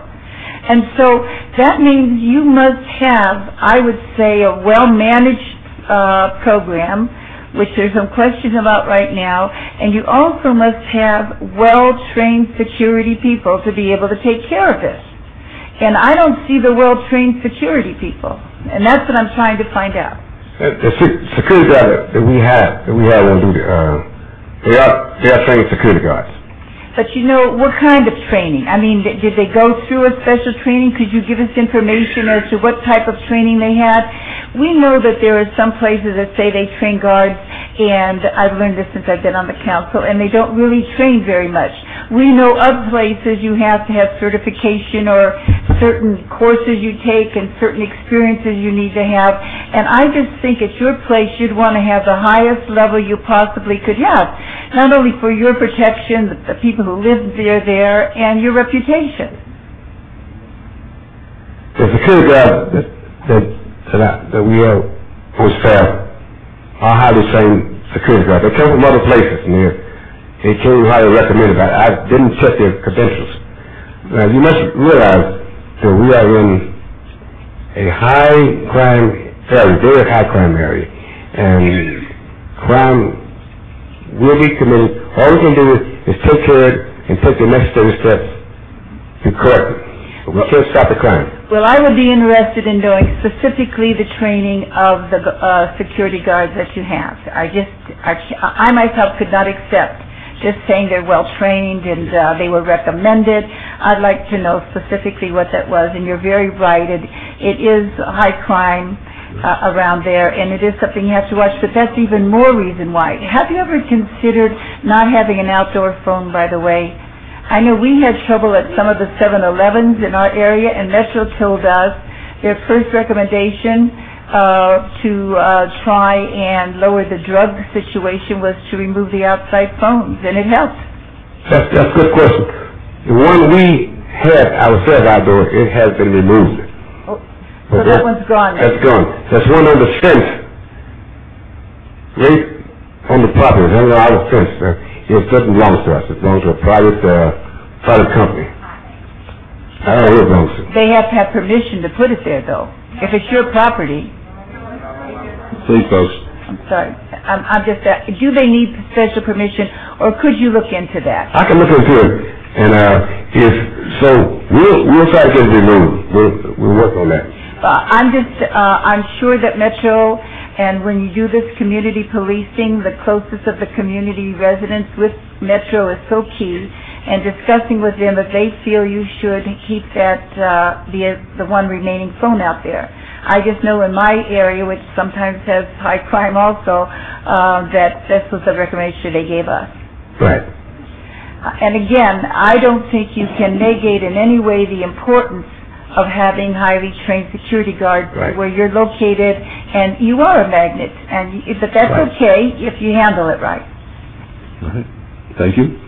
Mr. Young, would there be any type of prohibition against your members wearing their cover at all times while they're in the hall?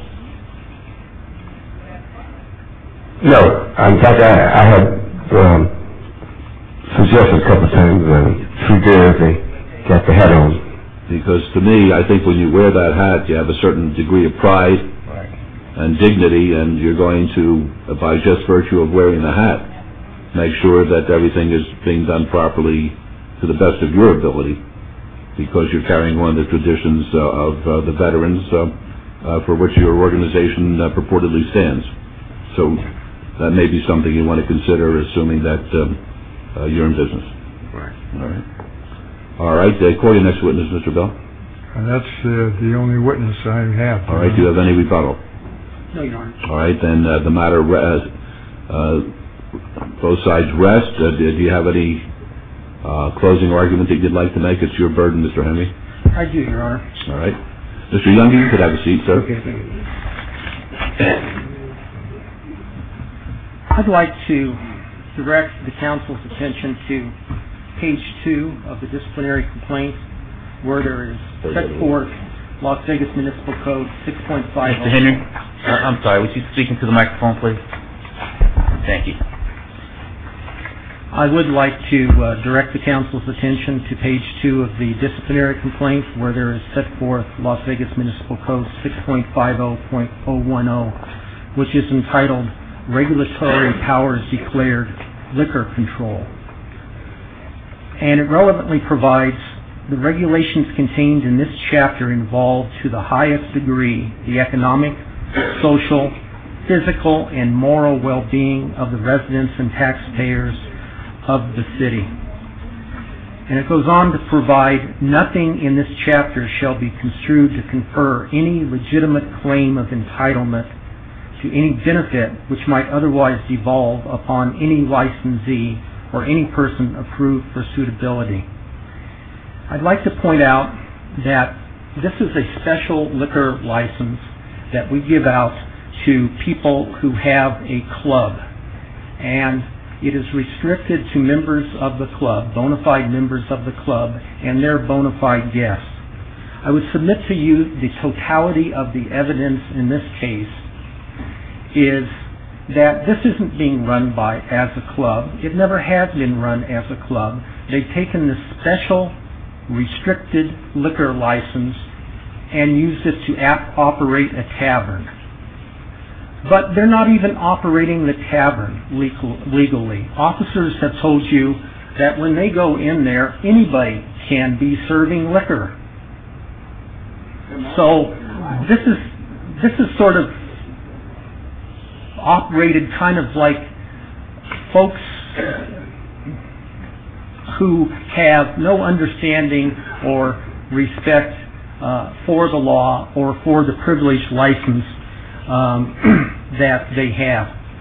I was struck by two statements made during the recent conversation between Councilwoman Tarkanian and Albert Young. Albert Young said, "We are in a very high crime area." And Councilwoman Tarkanian later on said, "There's no doubt that this is a magnet." And I think this is the essence of the situation here. The existence of this liquor license the ability to putatively, legally sell liquor has created a magnet for violent narcotics traffickers to congregate in an area of very high crime. It does not matter whether fault attaches to any of this.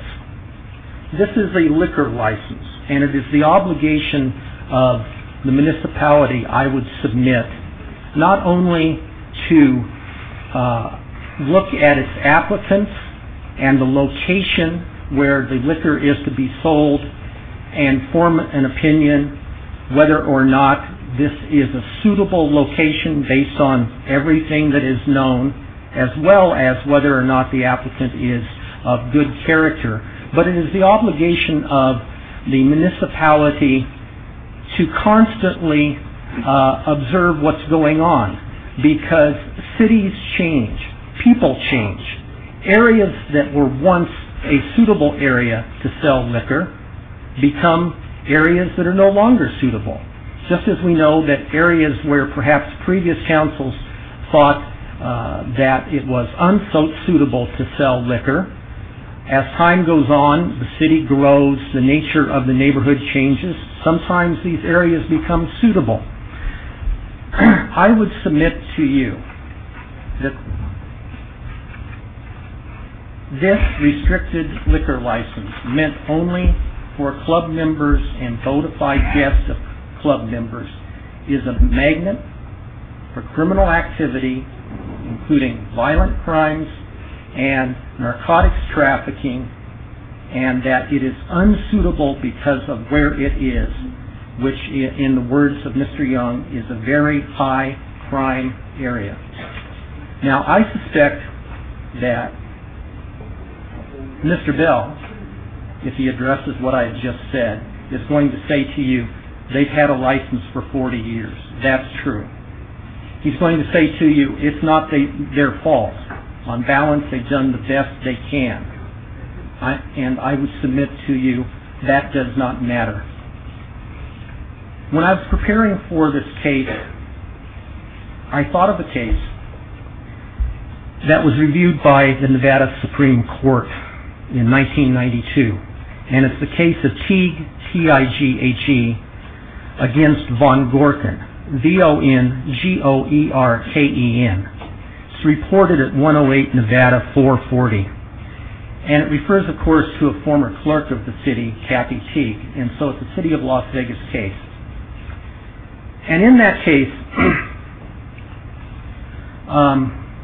Mr. Von Gorken's predecessor had applied for building permits and all the other permits he needed to build a commercial structure to be operated as a bar. Mr. Von Gorken then bought the land and the structure under construction and applied for a liquor license. During the hearing on the application,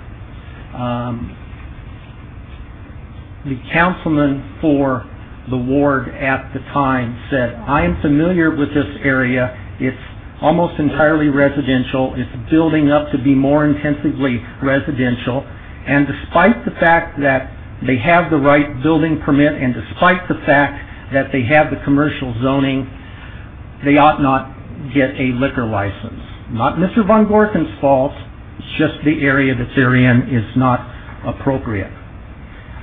Mr. Von Gorken took the matter to court, and ultimately it went to the Supreme Court. And the court wrote relevantly, although the land upon which Von Gorken intended to construct a tavern was zoned to accommodate such a commercial enterprise, it is clear that compatible zoning does not, ipso facto, divest a municipal government of the right to deny certain uses based upon consideration of public interest. And the court went on to write, the council had before it irrefutable evidence of the nature of the neighborhood into which Von Gorken wished to introduce a tavern. I would submit to you that you have irrefutable evidence, the totality of the evidence I've presented and the testimony of Mr. Young as to the nature of this neighborhood. in the words of Mr. Young, a very high crime area. And I would submit to you that a liquor license is not any longer appropriate there because it is a magnet for crime. And I would conclude by saying that that is illustrated by the incidents set forth in the complaint, testified to by Mr. DiFiore, and by the testimony of the police officers.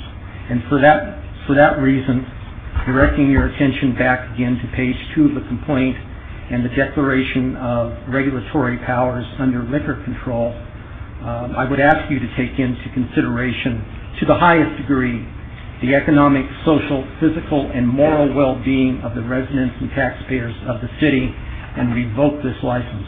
Thank you very much.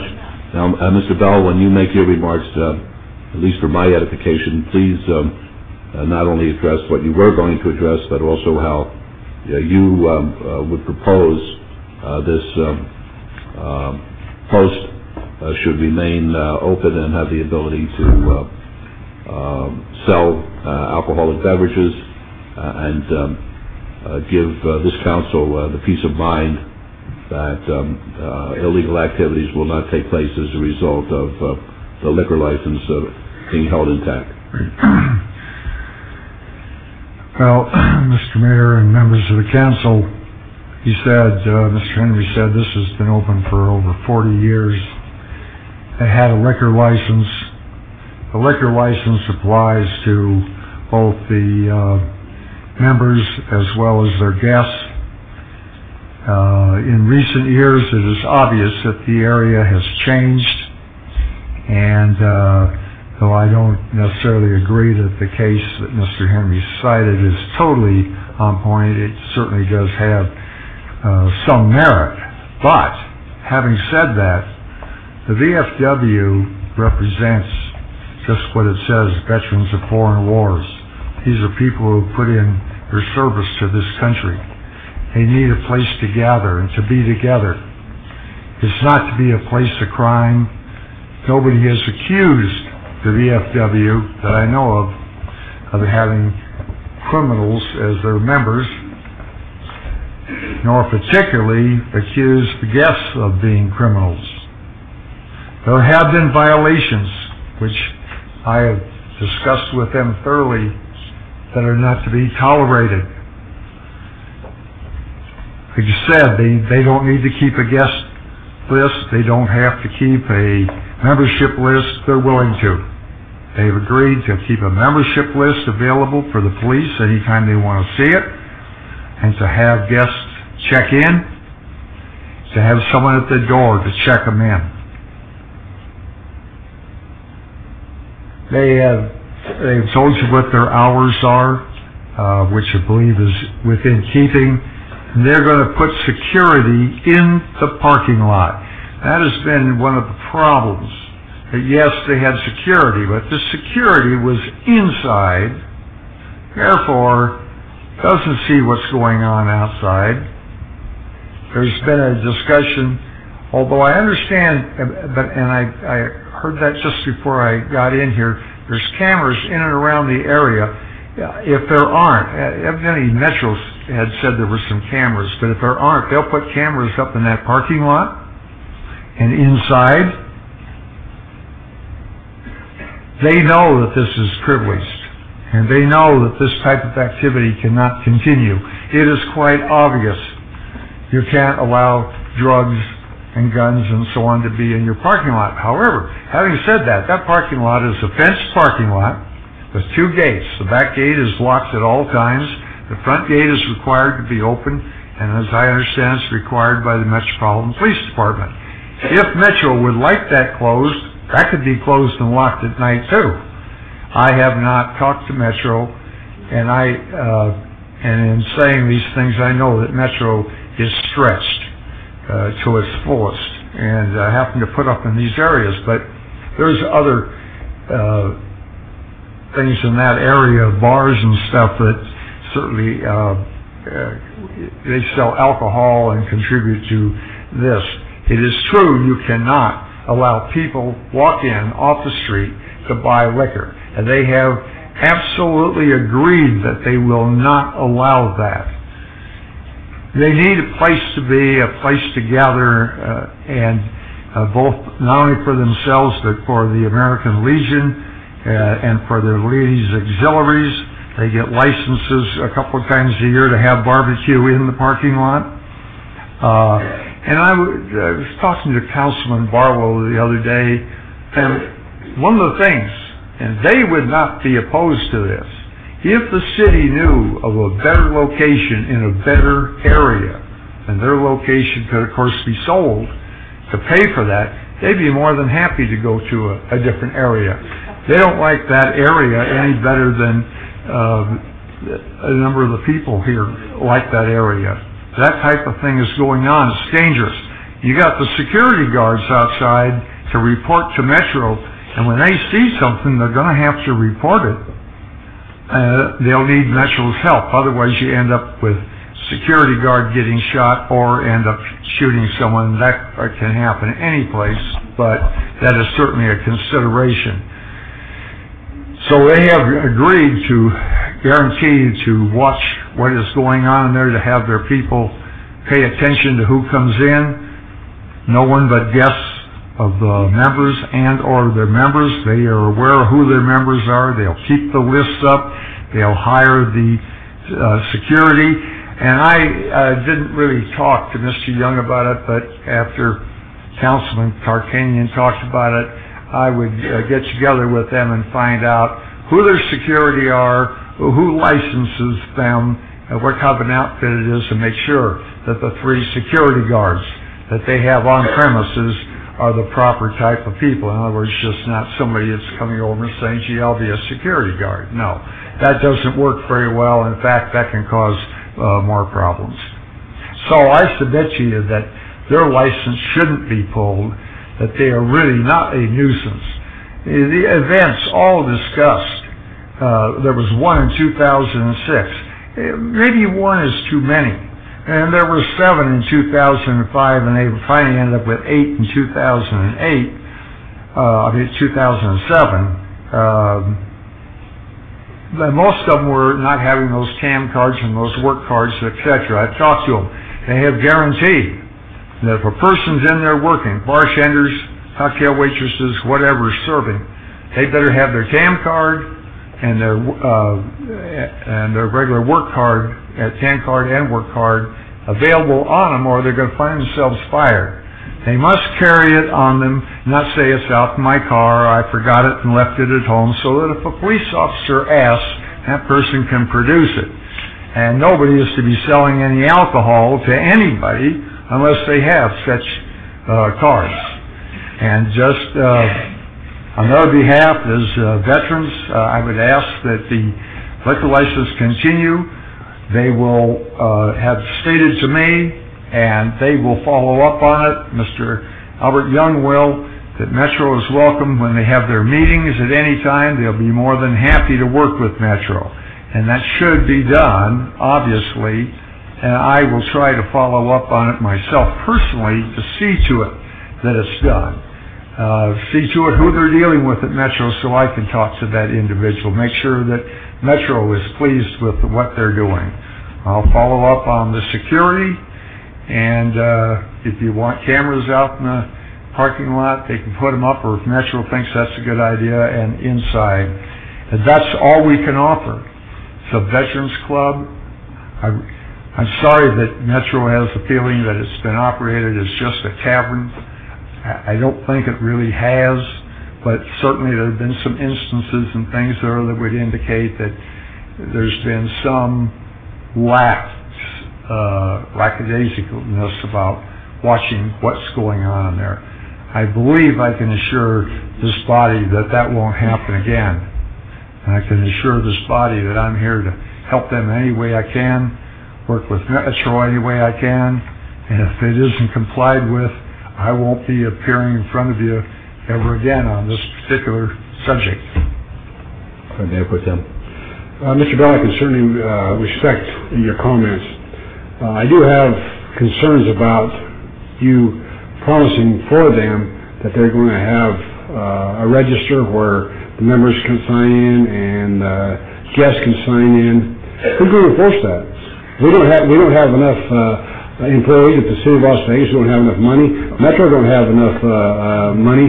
So who's going to say that they're doing this? They are going to do it themselves. When Metro walks in there has to be a log at the door. And what's going to happen if they don't? If they walk in there and there's 2 people, 5 people, 3 people in there that aren't on the book, haven't signed, what's going to happen? They're going to come in and give us their license? Then I would say that there'll be a complaint. Might be a complaint. We're willing to do it even though it's not legally required. It might be a condition that if Councilman Ball so desires, though. And my thing is, I don't want to sit up here again and go through this 1 more time, 2 more times, whatever. And you're saying they're going to do this. And my thing is, I found over the years since I've been here is, it's one thing to enact a law, it's one thing to say something, but something else altogether different to enforce it. Well, put it this way. All I can tell you is, and what you're saying is, I understand very well. But I will work with them and try to help myself personally see to it that these things are followed through as they have told me they will follow through with. Now, excuse me again. I see such a thing called intimidation. You have security officers over there. You have a lot of young people out there having their parties or whatever, and they tell the security guard to go back inside, mind their business or whatever. And by the time Metro gets there, whatever, it's an endangerment, and one thing that is bringing this all about is the alcohol and the drugs. Without the alcohol and drugs, there would be a problem over there. That's just alcohol we're talking about. They're not selling drugs. No. We have instances in my back up here though where drugs have. I seen a picture of. They were sold in the parking lot. That is where the security guard comes in, and the only thing the security guard can do is call Metro and run them off. I mean, they could sell drugs in somebody's front yard. What are you going to do? All you're going to do is pick up the phone and call. Well, I've seen instances down on Bonanza and Eastern, where I've been there for many years, where we have drug sales going on out in the parking lot in front of my business as well as Kitty Corner, and I have found over the years that a lot of the drug dealers and or the suppliers or the security themselves. Well, but that's not been an issue here with these people. I'm not telling you that hasn't happened. Of course it has. But I mean, if you've seen that, even at your place, this happens to be a privileged license, so it takes it into a different realm. But how would it be to say, well, drugs are going and being sold in this area and you close your barbershop? That wouldn't be fair. These people need a place to be together. They've earned that right, and they have not, I realize, by being veterans, earned the right to necessarily have a liquor license. We're asking to give them a chance to get this straightened out, get their security in place. And can I tell you, it's not going to be a number of calls to the police. I cannot tell you that, because they've been asked to call the police when they see a problem. Well, I agree. And again, I want them to have a place. I do. But I want every one of the members to go there to feel safe, just like a customer comes into my barbershop. I want them to feel safe and comfortable when they come there. And that's what I sit up here for. That's what I want to do. And all I'm asking is, we enact these different rules and regulations, and it's the enforcement issues that I have problems with. And I want every one of them out there to know that I do support. I want them to feel safe. And that's all I'm asking is, I want to make sure that they get home safely. They get there, they have a good time while they're there, and when they walk out to get in their cars, they can feel safe. And that certainly is very, very fair and the way it should be. And I might again present to the council. I don't know the area that well, but different council members, mainly Councilman Barlow does. We could find another place, a better area around there that we could trade. I mean, they don't have all the money in the world Okay. to do it. They'd like to. Thank you. All right, I'm ready to go forward. I'm going to make a finding that the city has met its burden of proof based on the fact that this is a privileged license. Now turning to Councilman Barlow and ask for your recommendation, Councilman. Thank you, Mayor. I just would like to speak on a few items, if you will. Having been a part of this community all of my life, I know the ups and downs that the Post has gone through. I used to frequent the Post myself as a young man as well. Just so that we separate the two, I could talk all day about how my father was drafted serving in Vietnam, all the way to my oldest brother serving in Desert Storm, and all of the great things that you men and women have done to provide the freedoms that we here in this city, this state, and this country witness today. So I want us to make sure that we separate the two in regards to, this isn't an attack on the VFW, because you all have done some great things, not only in the state but in this world. There's issues that we all know and that you all know have been taking place in and around the VFW Post, and I'm not here in this seat to basically turn the right cheek. I'm here to assist the Post and basically with the operations and the management, as well as to get rid of the crime in the area by working with law enforcement, by working with the men and women of this community, as well as your organization. So I wanted to just basically establish that right off the jump. We talked about increase of security. Mr. Young, I'm looking forward to working with you as well as your members, because I believe that there's a major issue as it relates to management of the Post as well as security. I've met with you all in my conference room, and a few of you even stated that you were afraid yourself to go out and address the young men in the parking lot. And let's just be honest here, we know what's happening at the Post, but I don't want that to be the dark cloud that the Post continues to have over its head. I want you all to be able to operate in a safe environment that we all can continue to be proud of and go and frequent on a daily basis. I'm going to assist you to get rid of that negative element. However, at the same time, I need you all to assist me. Just as I look across this audience and I see many of you who are here today to support the doors remaining open, it's going to take all of us collectively to make sure that we push that negative element out of your parking lot as well. So just as you sit here today supporting the Post, you all know if we got together, as many as people we see here today, and stood out in that parking lot, that negative element wouldn't be there today and you all wouldn't be before this council. And that's just keeping it real. So if we can commit to each other in regards to making sure that that happens, some positive things can take place in this community. You all elected me to basically stand up and protect this community, and this is a part of my job. This is what you all have assigned me to do. And sometimes it's not easy, and sometimes it's not popular. But my job right here today is to make sure that I stand up on your behalf, on our behalf of residents of Ward 5, because I too want that negative element to go away when we talk about West Las Vegas. West Las Vegas has many people, many families that have been born and raised and died in that community. A lot of people, blood, sweat, and tears for the sake of turning this community around. And if we don't stand up now, then who will? And I don't sit in this seat passively. I sit in this seat compassionately about the entire Ward 5. I was born in this community. So, the things that we don't want to talk about, well, it's being talked about now because it needs to be addressed and someone has to bring it out. And today we've brought it out. So with that being said, ladies and gentlemen, I'm going to need your help.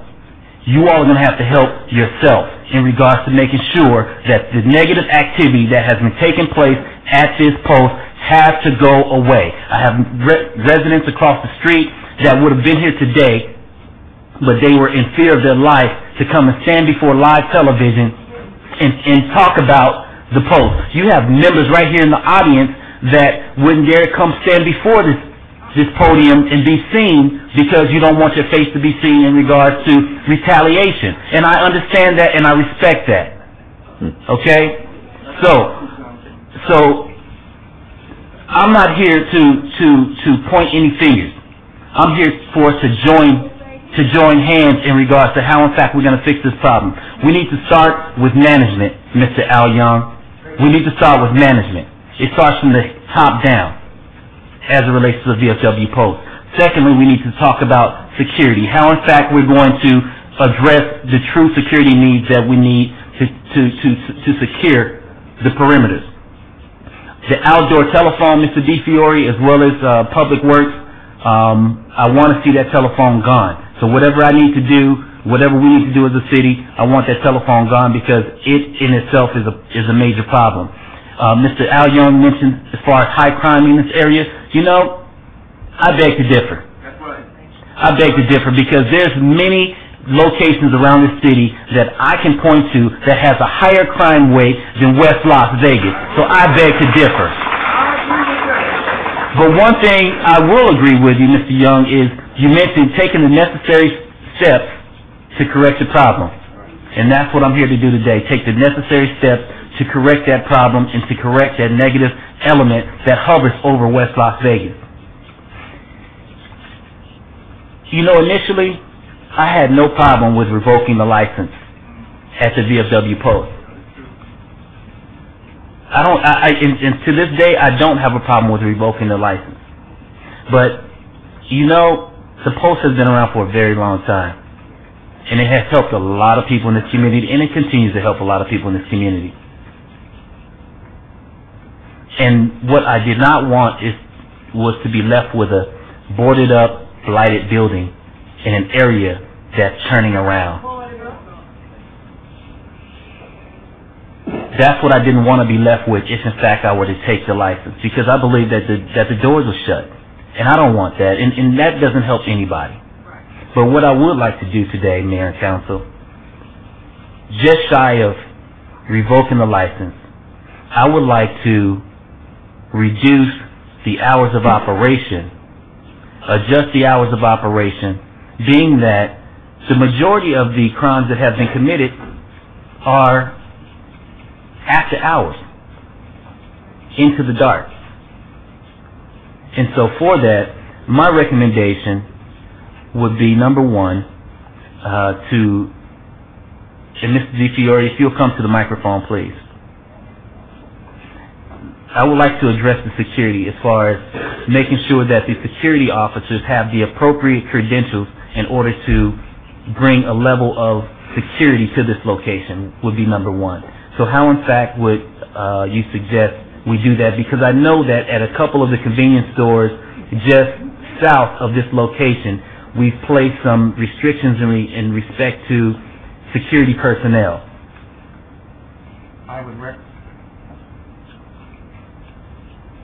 And if in fact the security guards meet that, I want to make sure that they're still able to use those security guards. But I want to make sure that we have a level of security force to work with our law enforcement would be number one. Go ahead. As we have done before on other occasions, the security where it becomes a condition on a license, the recommendation here would be a licensed security firm. When you have a licensed security firm, they go through a background investigation with the Privileged License Investigative Board operated by the state of Nevada. Currently, right now, our code does not address work cards for employed security.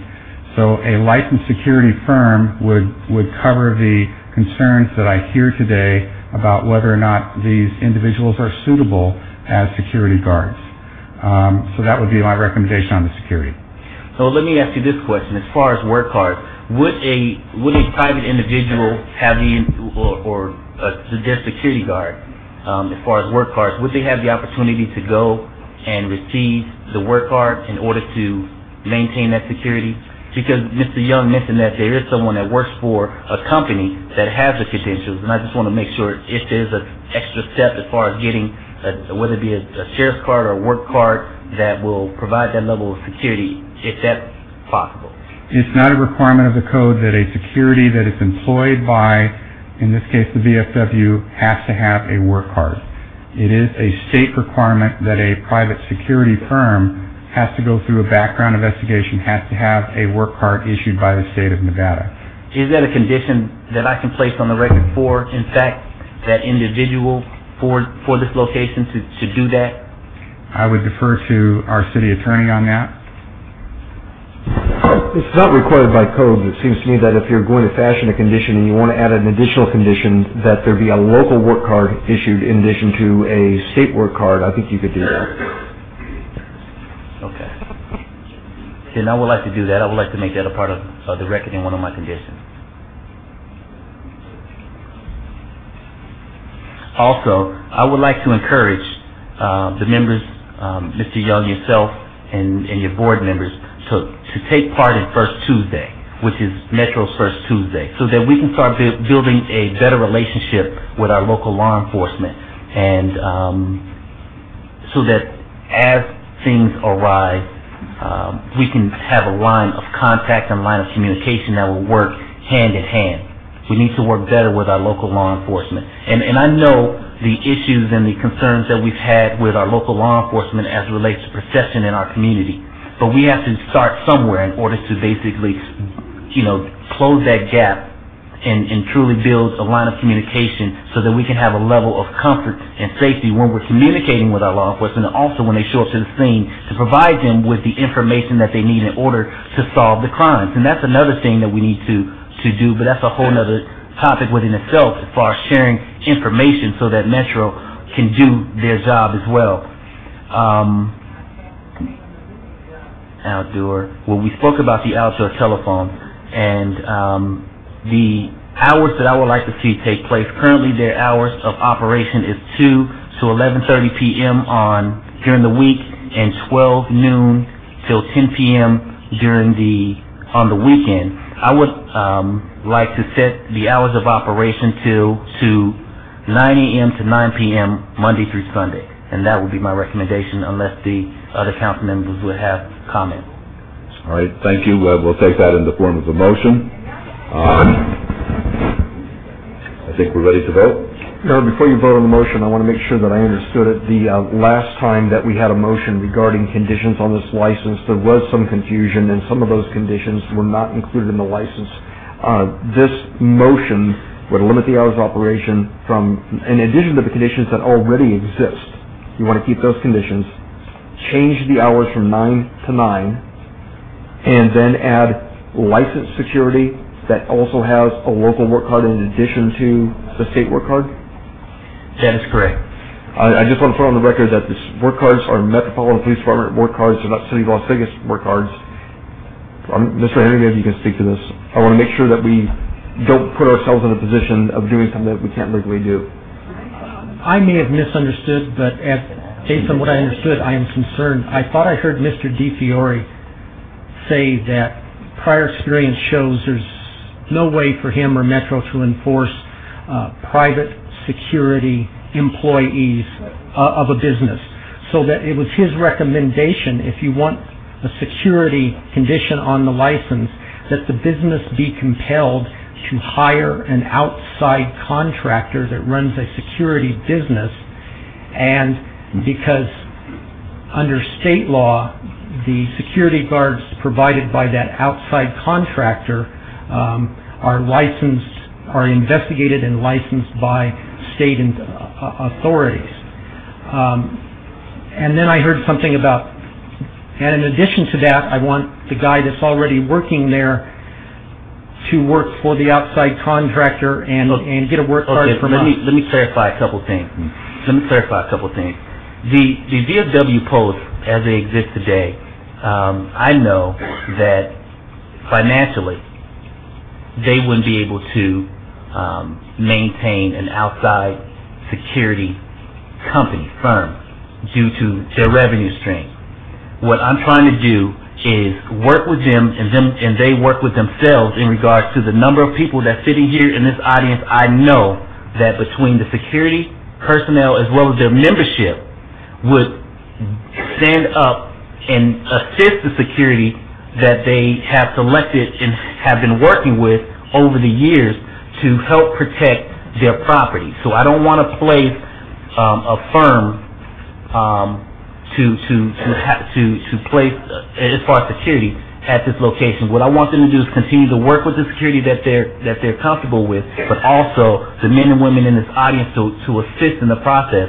But those individuals who are considered security, I want to make sure that they have the proper credentials as far as the additional step of the work card, so that it brings a level of comfort for we as a city at the same time. If I understand the law, we as a city have no work card requirement or investigative framework for employees of individual employers designated as security within that business. The only way to get that is to go to state licensed firms that provide security guards. Right. But I hear you say that you don't believe they could afford to do that, so I'm not sure there's a way to, under the law, If I could jump in, absence of law. if I could jump in, Mr. Henry, I just spoke with Mr. DiFiore, and I believe he was in communication with the Las Vegas Metropolitan Police Department. There is no code provision, as Mr. Henry indicated, for issuing a work card for an individual who's an employee of any establishment, let alone the VFW. So it's going to either be a security individual that they hire that's not a member of a firm, that won't have a work card, that won't have credentials as you wish, or it's going to be someone from a licensed security firm that does. There's no in between. Mayor Goodman? Yes. If you don't mind. Councilman Barlow, I'm not sure, but I think that even if we go through the private security companies, that they're not that expensive. I'm not positive, but I think they're still available for reasonable hourly rates. Mr. Young, would you please approach the microphone, please?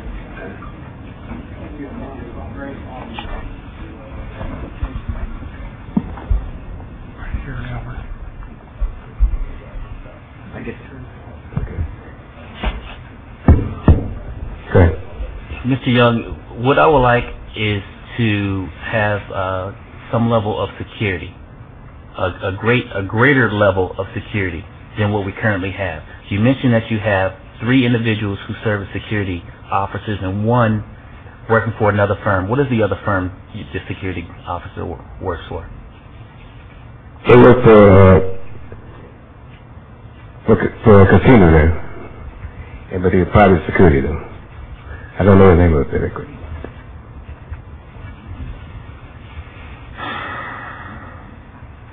Now, with the hours that you have, was it 9 to 9? No, we're not speaking about the hours, Mr. Young. We're talking about security I'm right talking now. about the security now. Okay. With the hours we have from 9 to 9, and with the security we have, I'm pretty sure that I can work with them, and we can come up with some reasonable amount of protection for the members here. Okay. Thank you. Thank you. Just to clarify, while Mr. Young is here with council's permission, the VFW post right now, you are in good standing with National? Correct. Well, my concern is, and I don't think it's your problem, I think it's something that's just grown over 30 or 40 years, how long the post has been open, but we're dealing with such a specific license, the club component, very privileged. The group that you represent, I think, puts even a larger burden of responsibility on you to be above others. And my question is, I guess you don't have to answer this, but you need to think about it. Are you able to get to the point from a management standpoint that the city wants you to be at, Metro wants you to be at, the council wants you to be at, despite what's, I guess, a culture of this corner? And that's for you to decide, but it's such an important issue because we've been fortunate to date that there hasn't been anything more serious than some of the charges that have been brought. And they are certainly of a nature that has brought us to the point today.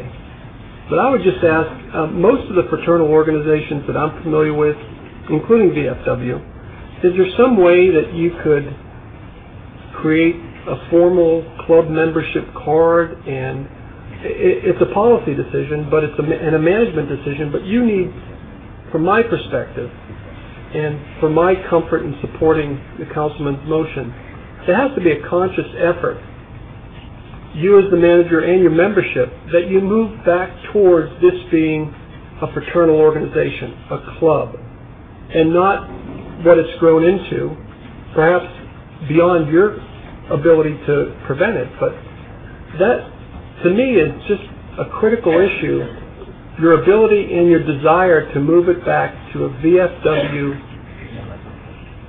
club privileged license.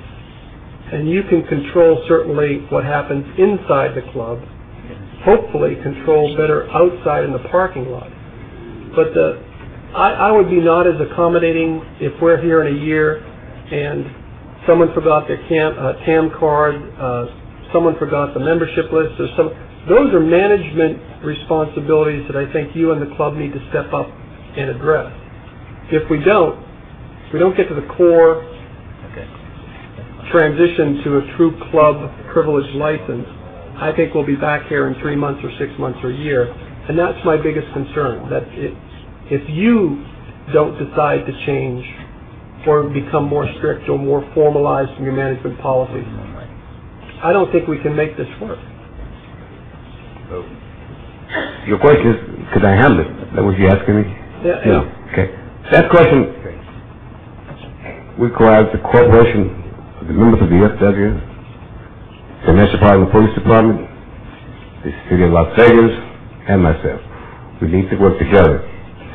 Like as you said on the membership of the cards, they're kind of confusing because all my employees have their cards. They all have cards, all of them, including myself. There had been a case where one was maybe left out in the car, but they all have cards. There was one card that was written on a mistake where the initiator also took the same receipt and written it up inside for the bartender. But we need to all work together. Yes, we can handle it. Are you finished?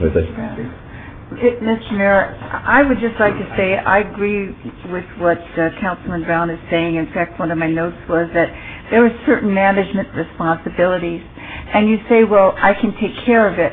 But what he's saying is, could you set in place, and in many organizations to which I belong, I have a card, some have picture ID, some don't. You might want to have a picture ID here to make sure who your members are that are coming in. I don't know, somebody might be coming in that you don't know about or is new or something like that. But isn't that what you're saying, Councilman, that you need an ID card system that could be checked for the people who come in? And maybe that plus determining where the weaker areas are. Do you need somebody at the door, for example? Do you have to make sure where they sign in? Is that clearly posted? Just things like that, because you've been thrust into a situation that's been developing for a long time, and those type of things are good suggestions. So I'm wondering if one of the conditions could be what Councilman Brown has suggested, that an identification card, or perhaps a picture identification card, be given to each member. That's not a very big expense, and that would help you, I think, in managing. All the members of the VFW have membership cards. They all have cards. Now, it has been discussed in the past that we have VFW members associate member cards for the members.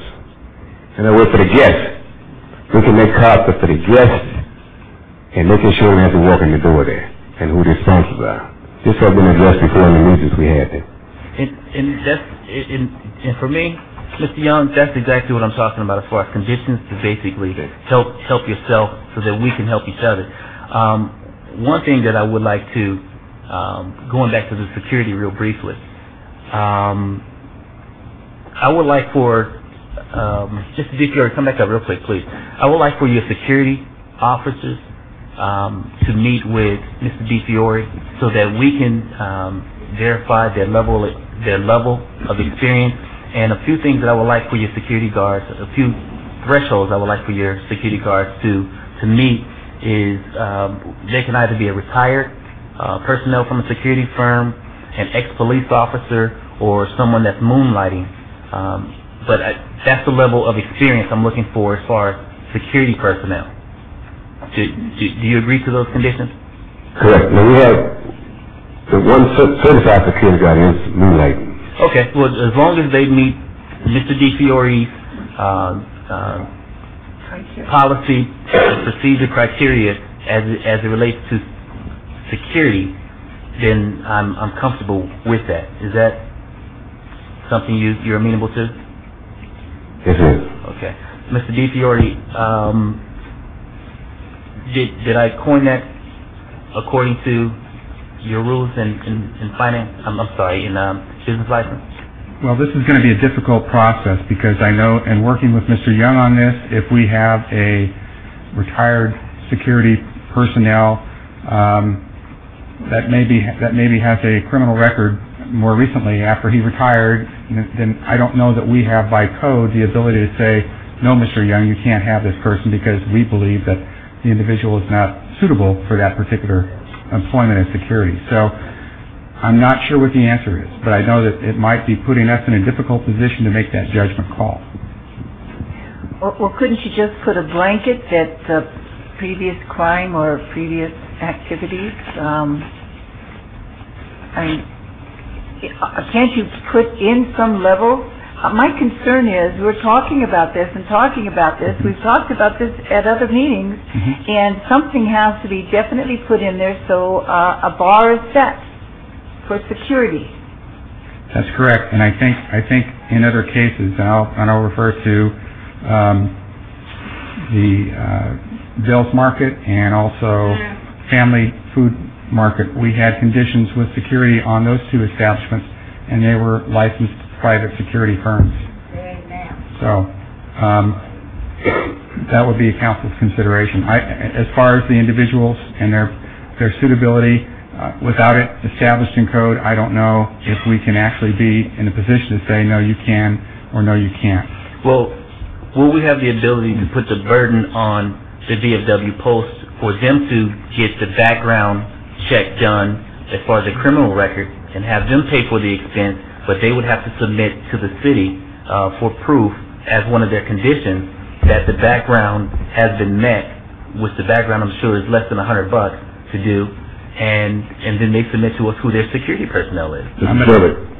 If I could, we're not talking about licensing a security guard here or giving a work card or not giving a work card. We're trying to find that elusive thing somewhere between somebody with a gun saying they're security and a licensed security firm, which is clearly unaffordable by the VFW. I think what the councilman is trying to craft is some kind of compromise that isn't contained within the code so much as it is contained within the discretion of the business licensing director. This is a condition on the license that we're talking about, not a work card issuance or non-issuance for an individual who's going to conduct security. So I think if the motion contains a requirement that the VFW hire security of a type that has a background in security, enforcement and background in it, then it'll be up to Mr. DiFiore to decide whether or not that individual is either going to be a retired police officer or going to be retired security or current security moonlighting or somebody else moonlighting. And I think it's well understood that it's within Mr. DiFiore's discretion to say, however, there are other things that would say that person is not qualified. Since they retired, they committed a felony. I think the VFW knows that if Mr. DiFiore found that kind of background, he would say, you don't meet the condition of this license. Are we in agreement on that, Mr. Bell and Mr. Young? Okay. Yes. All right. Could I didn't get to finish. I just wanted to say my last request would be that in addition to meeting on the first Tuesdays, as you had suggested, could Mr. Young and any members of his leadership team meet with Bolden Area Command, community policing representatives, and evaluate what we've done so far and has it helped and what else do we need to do. For example, is the lighting adequate that was recommended before? Was it put in? Yes, it was. Then does Bolden area feel it's sufficient or is more needed? Secondly, should we lock all the gates? Would that be something that would help? Bolden area might be able to tell us on that. Thirdly, should we put cameras in the parking lot, and if so, where? I'm just saying that the great resource of knowledge that Metro has in community policing could really help there in evaluating what do we have and what could we do to make it better. Correct. So I'm suggesting if it could be was that a condition about the first Tuesdays? No. Or was that a recommendation? No, that was a recommendation. Well, I'm suggesting, would you agree today to meet with Metro Policing and the representatives there, community policing from Bolden area, to follow through in what I'm suggesting? Yes, I would. That would make me feel a lot better. And going back to the members, I would also like for you to have a list of all of your members for the sake of Metro as well as our business license department, whether it be at your bar or somewhere accessible, so when they come through they can see the entire list of your membership on display when asked to review it. Is that? That's already been put in place. I'm sorry? It's already been put in place. Well, great. And also, let me see, the guests of your members, being that when they come in, the issue was they didn't know who they were a guest of. I would like to also, if in fact someone's coming in as a guest, that what do you do currently if I come in as a guest of one of your members and that member leaves? What happens to the guest? The guest could stay if the guest is a notable member. And if we don't know him, then he has to leave. But most of the guests we know who they are already. And do they sign in under? What is the procedure as far as I'm coming in as a guest? Do I sign in and basically say that I came in with Mr. Al Young? Well, you sign in as a member and you sign in as a sponsor. Okay.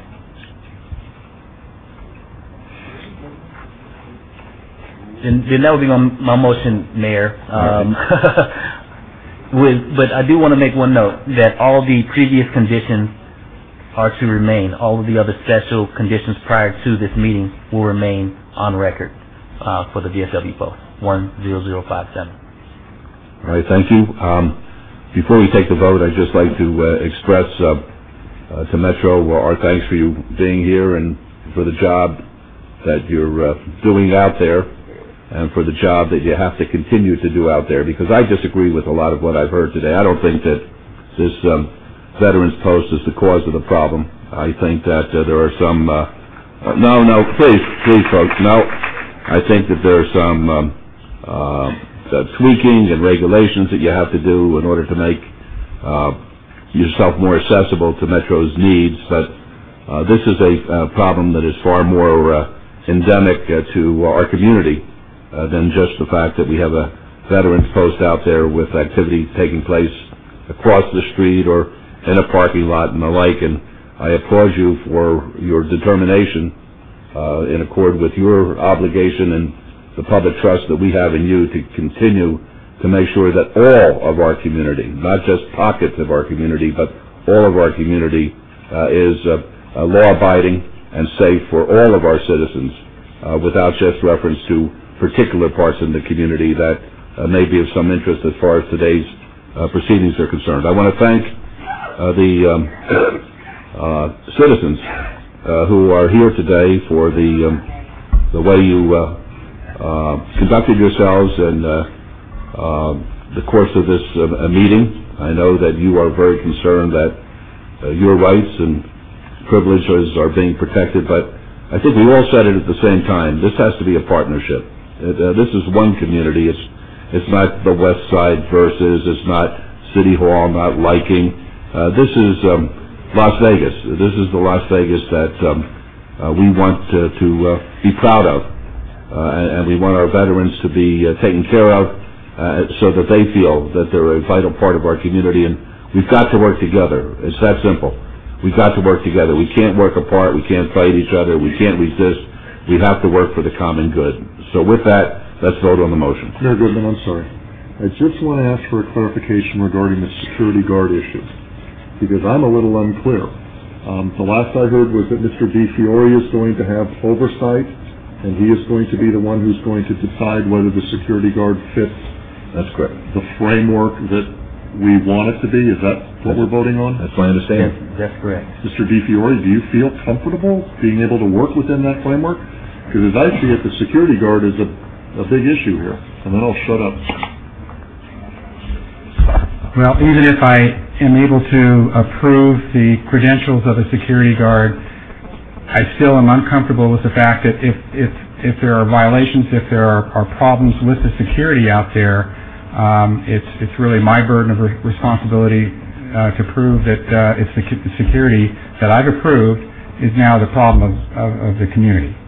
And I think that's why going to a private security firm, you have a board that regulates that. You have a board that can take action on that particular security firm. Councilman Barlow, with your permission, I'm going to support your motion, because I think the spirit of what we're trying is being accomplished, but I just, from a technical standpoint, we may be back here because of this vagueness in that one particular item. That's all I'm going to say. And I can respect that, Councilman, and thank you for that. And I really appreciate the support that the council has given me as far as how I'm trying to work with a group that, as I stated, I mean, they're a very reputable, credible group.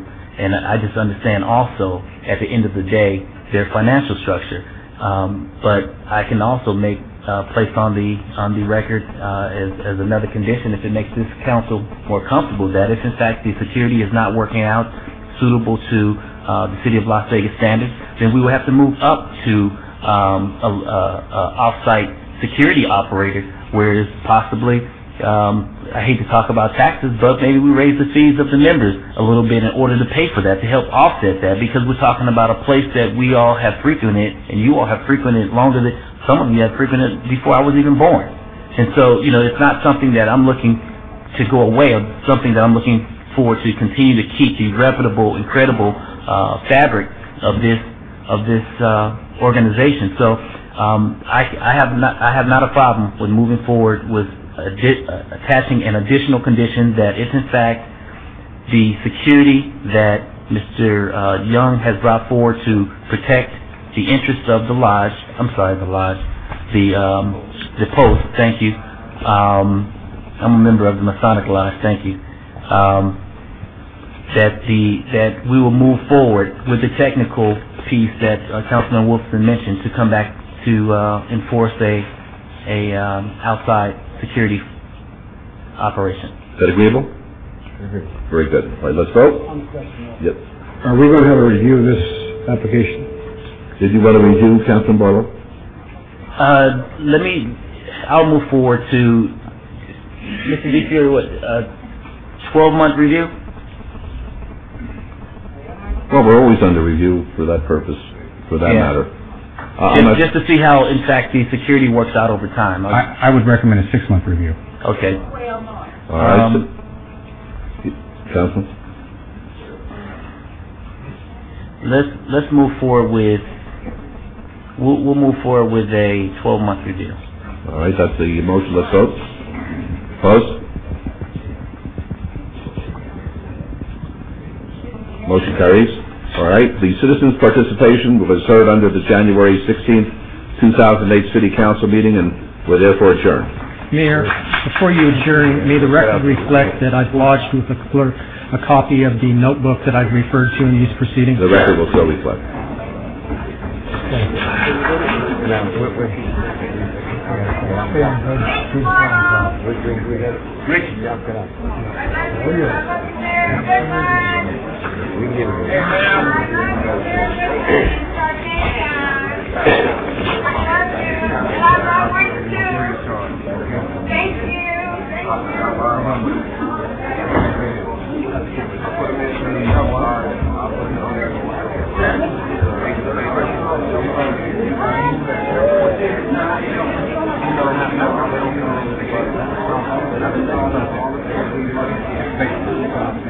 you.